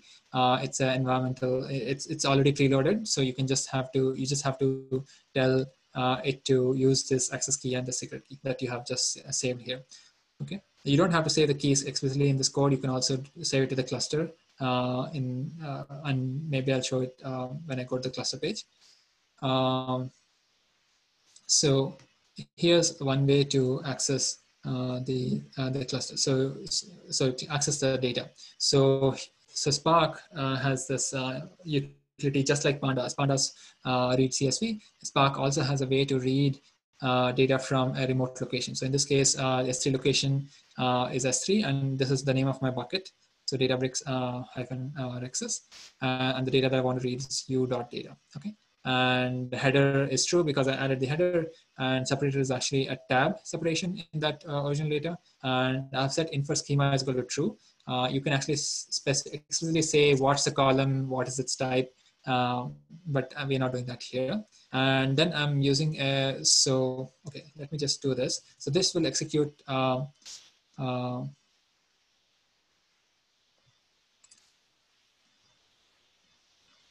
okay, it's reading the data frame as a Spark data frame. So I can actually display the data frame using the display command. So here you can see a sample of, showing the, I guess, first 1,000 rows. So this is how you'd access a data set. Okay, so this is using, so it's very easy once you set up the right permissions, and if you know the format and its schema and details like that.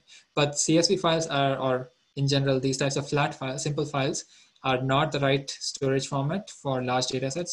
So there's a different format called Parquet files, which are the format which makes sense for large, storing large data sets in a distributed manner. Okay, so we're going to discuss about file formats next time. So what we've accomplished so far is get started with Databricks, started a cluster, started a notebook, saved our AWS access and secret keys here, and then accessed our data from the we did a read operation from there, and this is the Spark cluster. So this is a Spark. This is the data set that we have. So if you look at type of this data frame, you can see that it is actually a Spark data frame. So since it's a Spark data frame, you can do print schema to see what the schema of this data frame is. Okay, so it's saying UID is an integer, IID is an integer, rating is an integer, and timestamp is also an integer. Okay, so let's go back to display. So here actually we can plot, so Databricks, so this is a value add that Databricks is adding on top of, helping us manage a Spark cluster, is that you can do some visualization. So I clicked on this, plot type of a command here, and I can actually click on plot options, and I can see, I can manipulate just like, you might have seen this on pivot tables or Tableau or other tools. So for example, I can have keys being ratings and drop the IDs, and timestamp, instead of summing the timestamp, I can do a count of the timestamp. Timestamp is just now a proxy for rating. So you can see like if I apply this, confirm, you can see, yeah. So you can see this very quickly. I could get a glimpse of this data set, right? So how many ratings of the type 1? So how many ratings got rating of 1? How many ratings got rating of 2? So this timestamp is irrelevant because I'm just counting the number of timestamps available, or counting the number of rows essentially. So ratings of type 3. So most common rating has been rating of 4, and there of course ratings are skewed towards 3, 4, and 5 than to 1 and 2. Okay, so that's a very quick exploration of this data set. So I think more explanation we're going to do next time. So to summarize, we, as I said earlier, Spark is a great ecosystem for working with really large data. So data that doesn't fit in your in a single machine. So if some of you have done deep learning based model training, you've seen how disk-based access of batches is done, like using data loaders and data sets. So, but there's still a single machine execution of the training, right?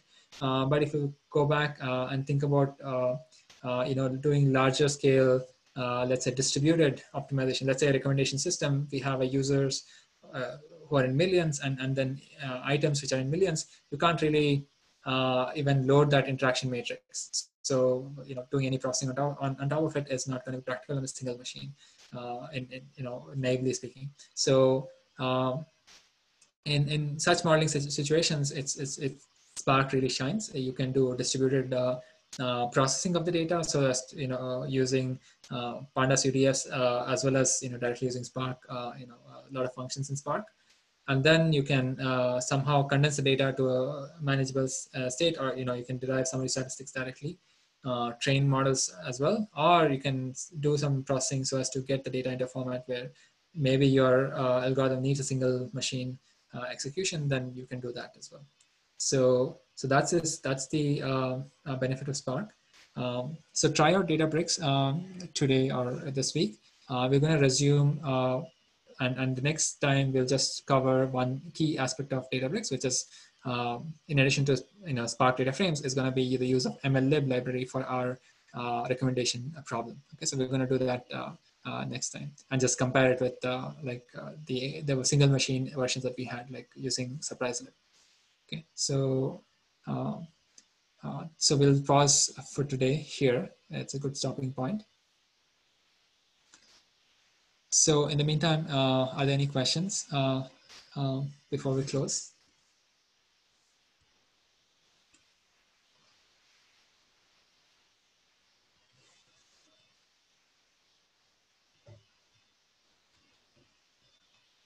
Okay, if there are no questions, then that's it for today.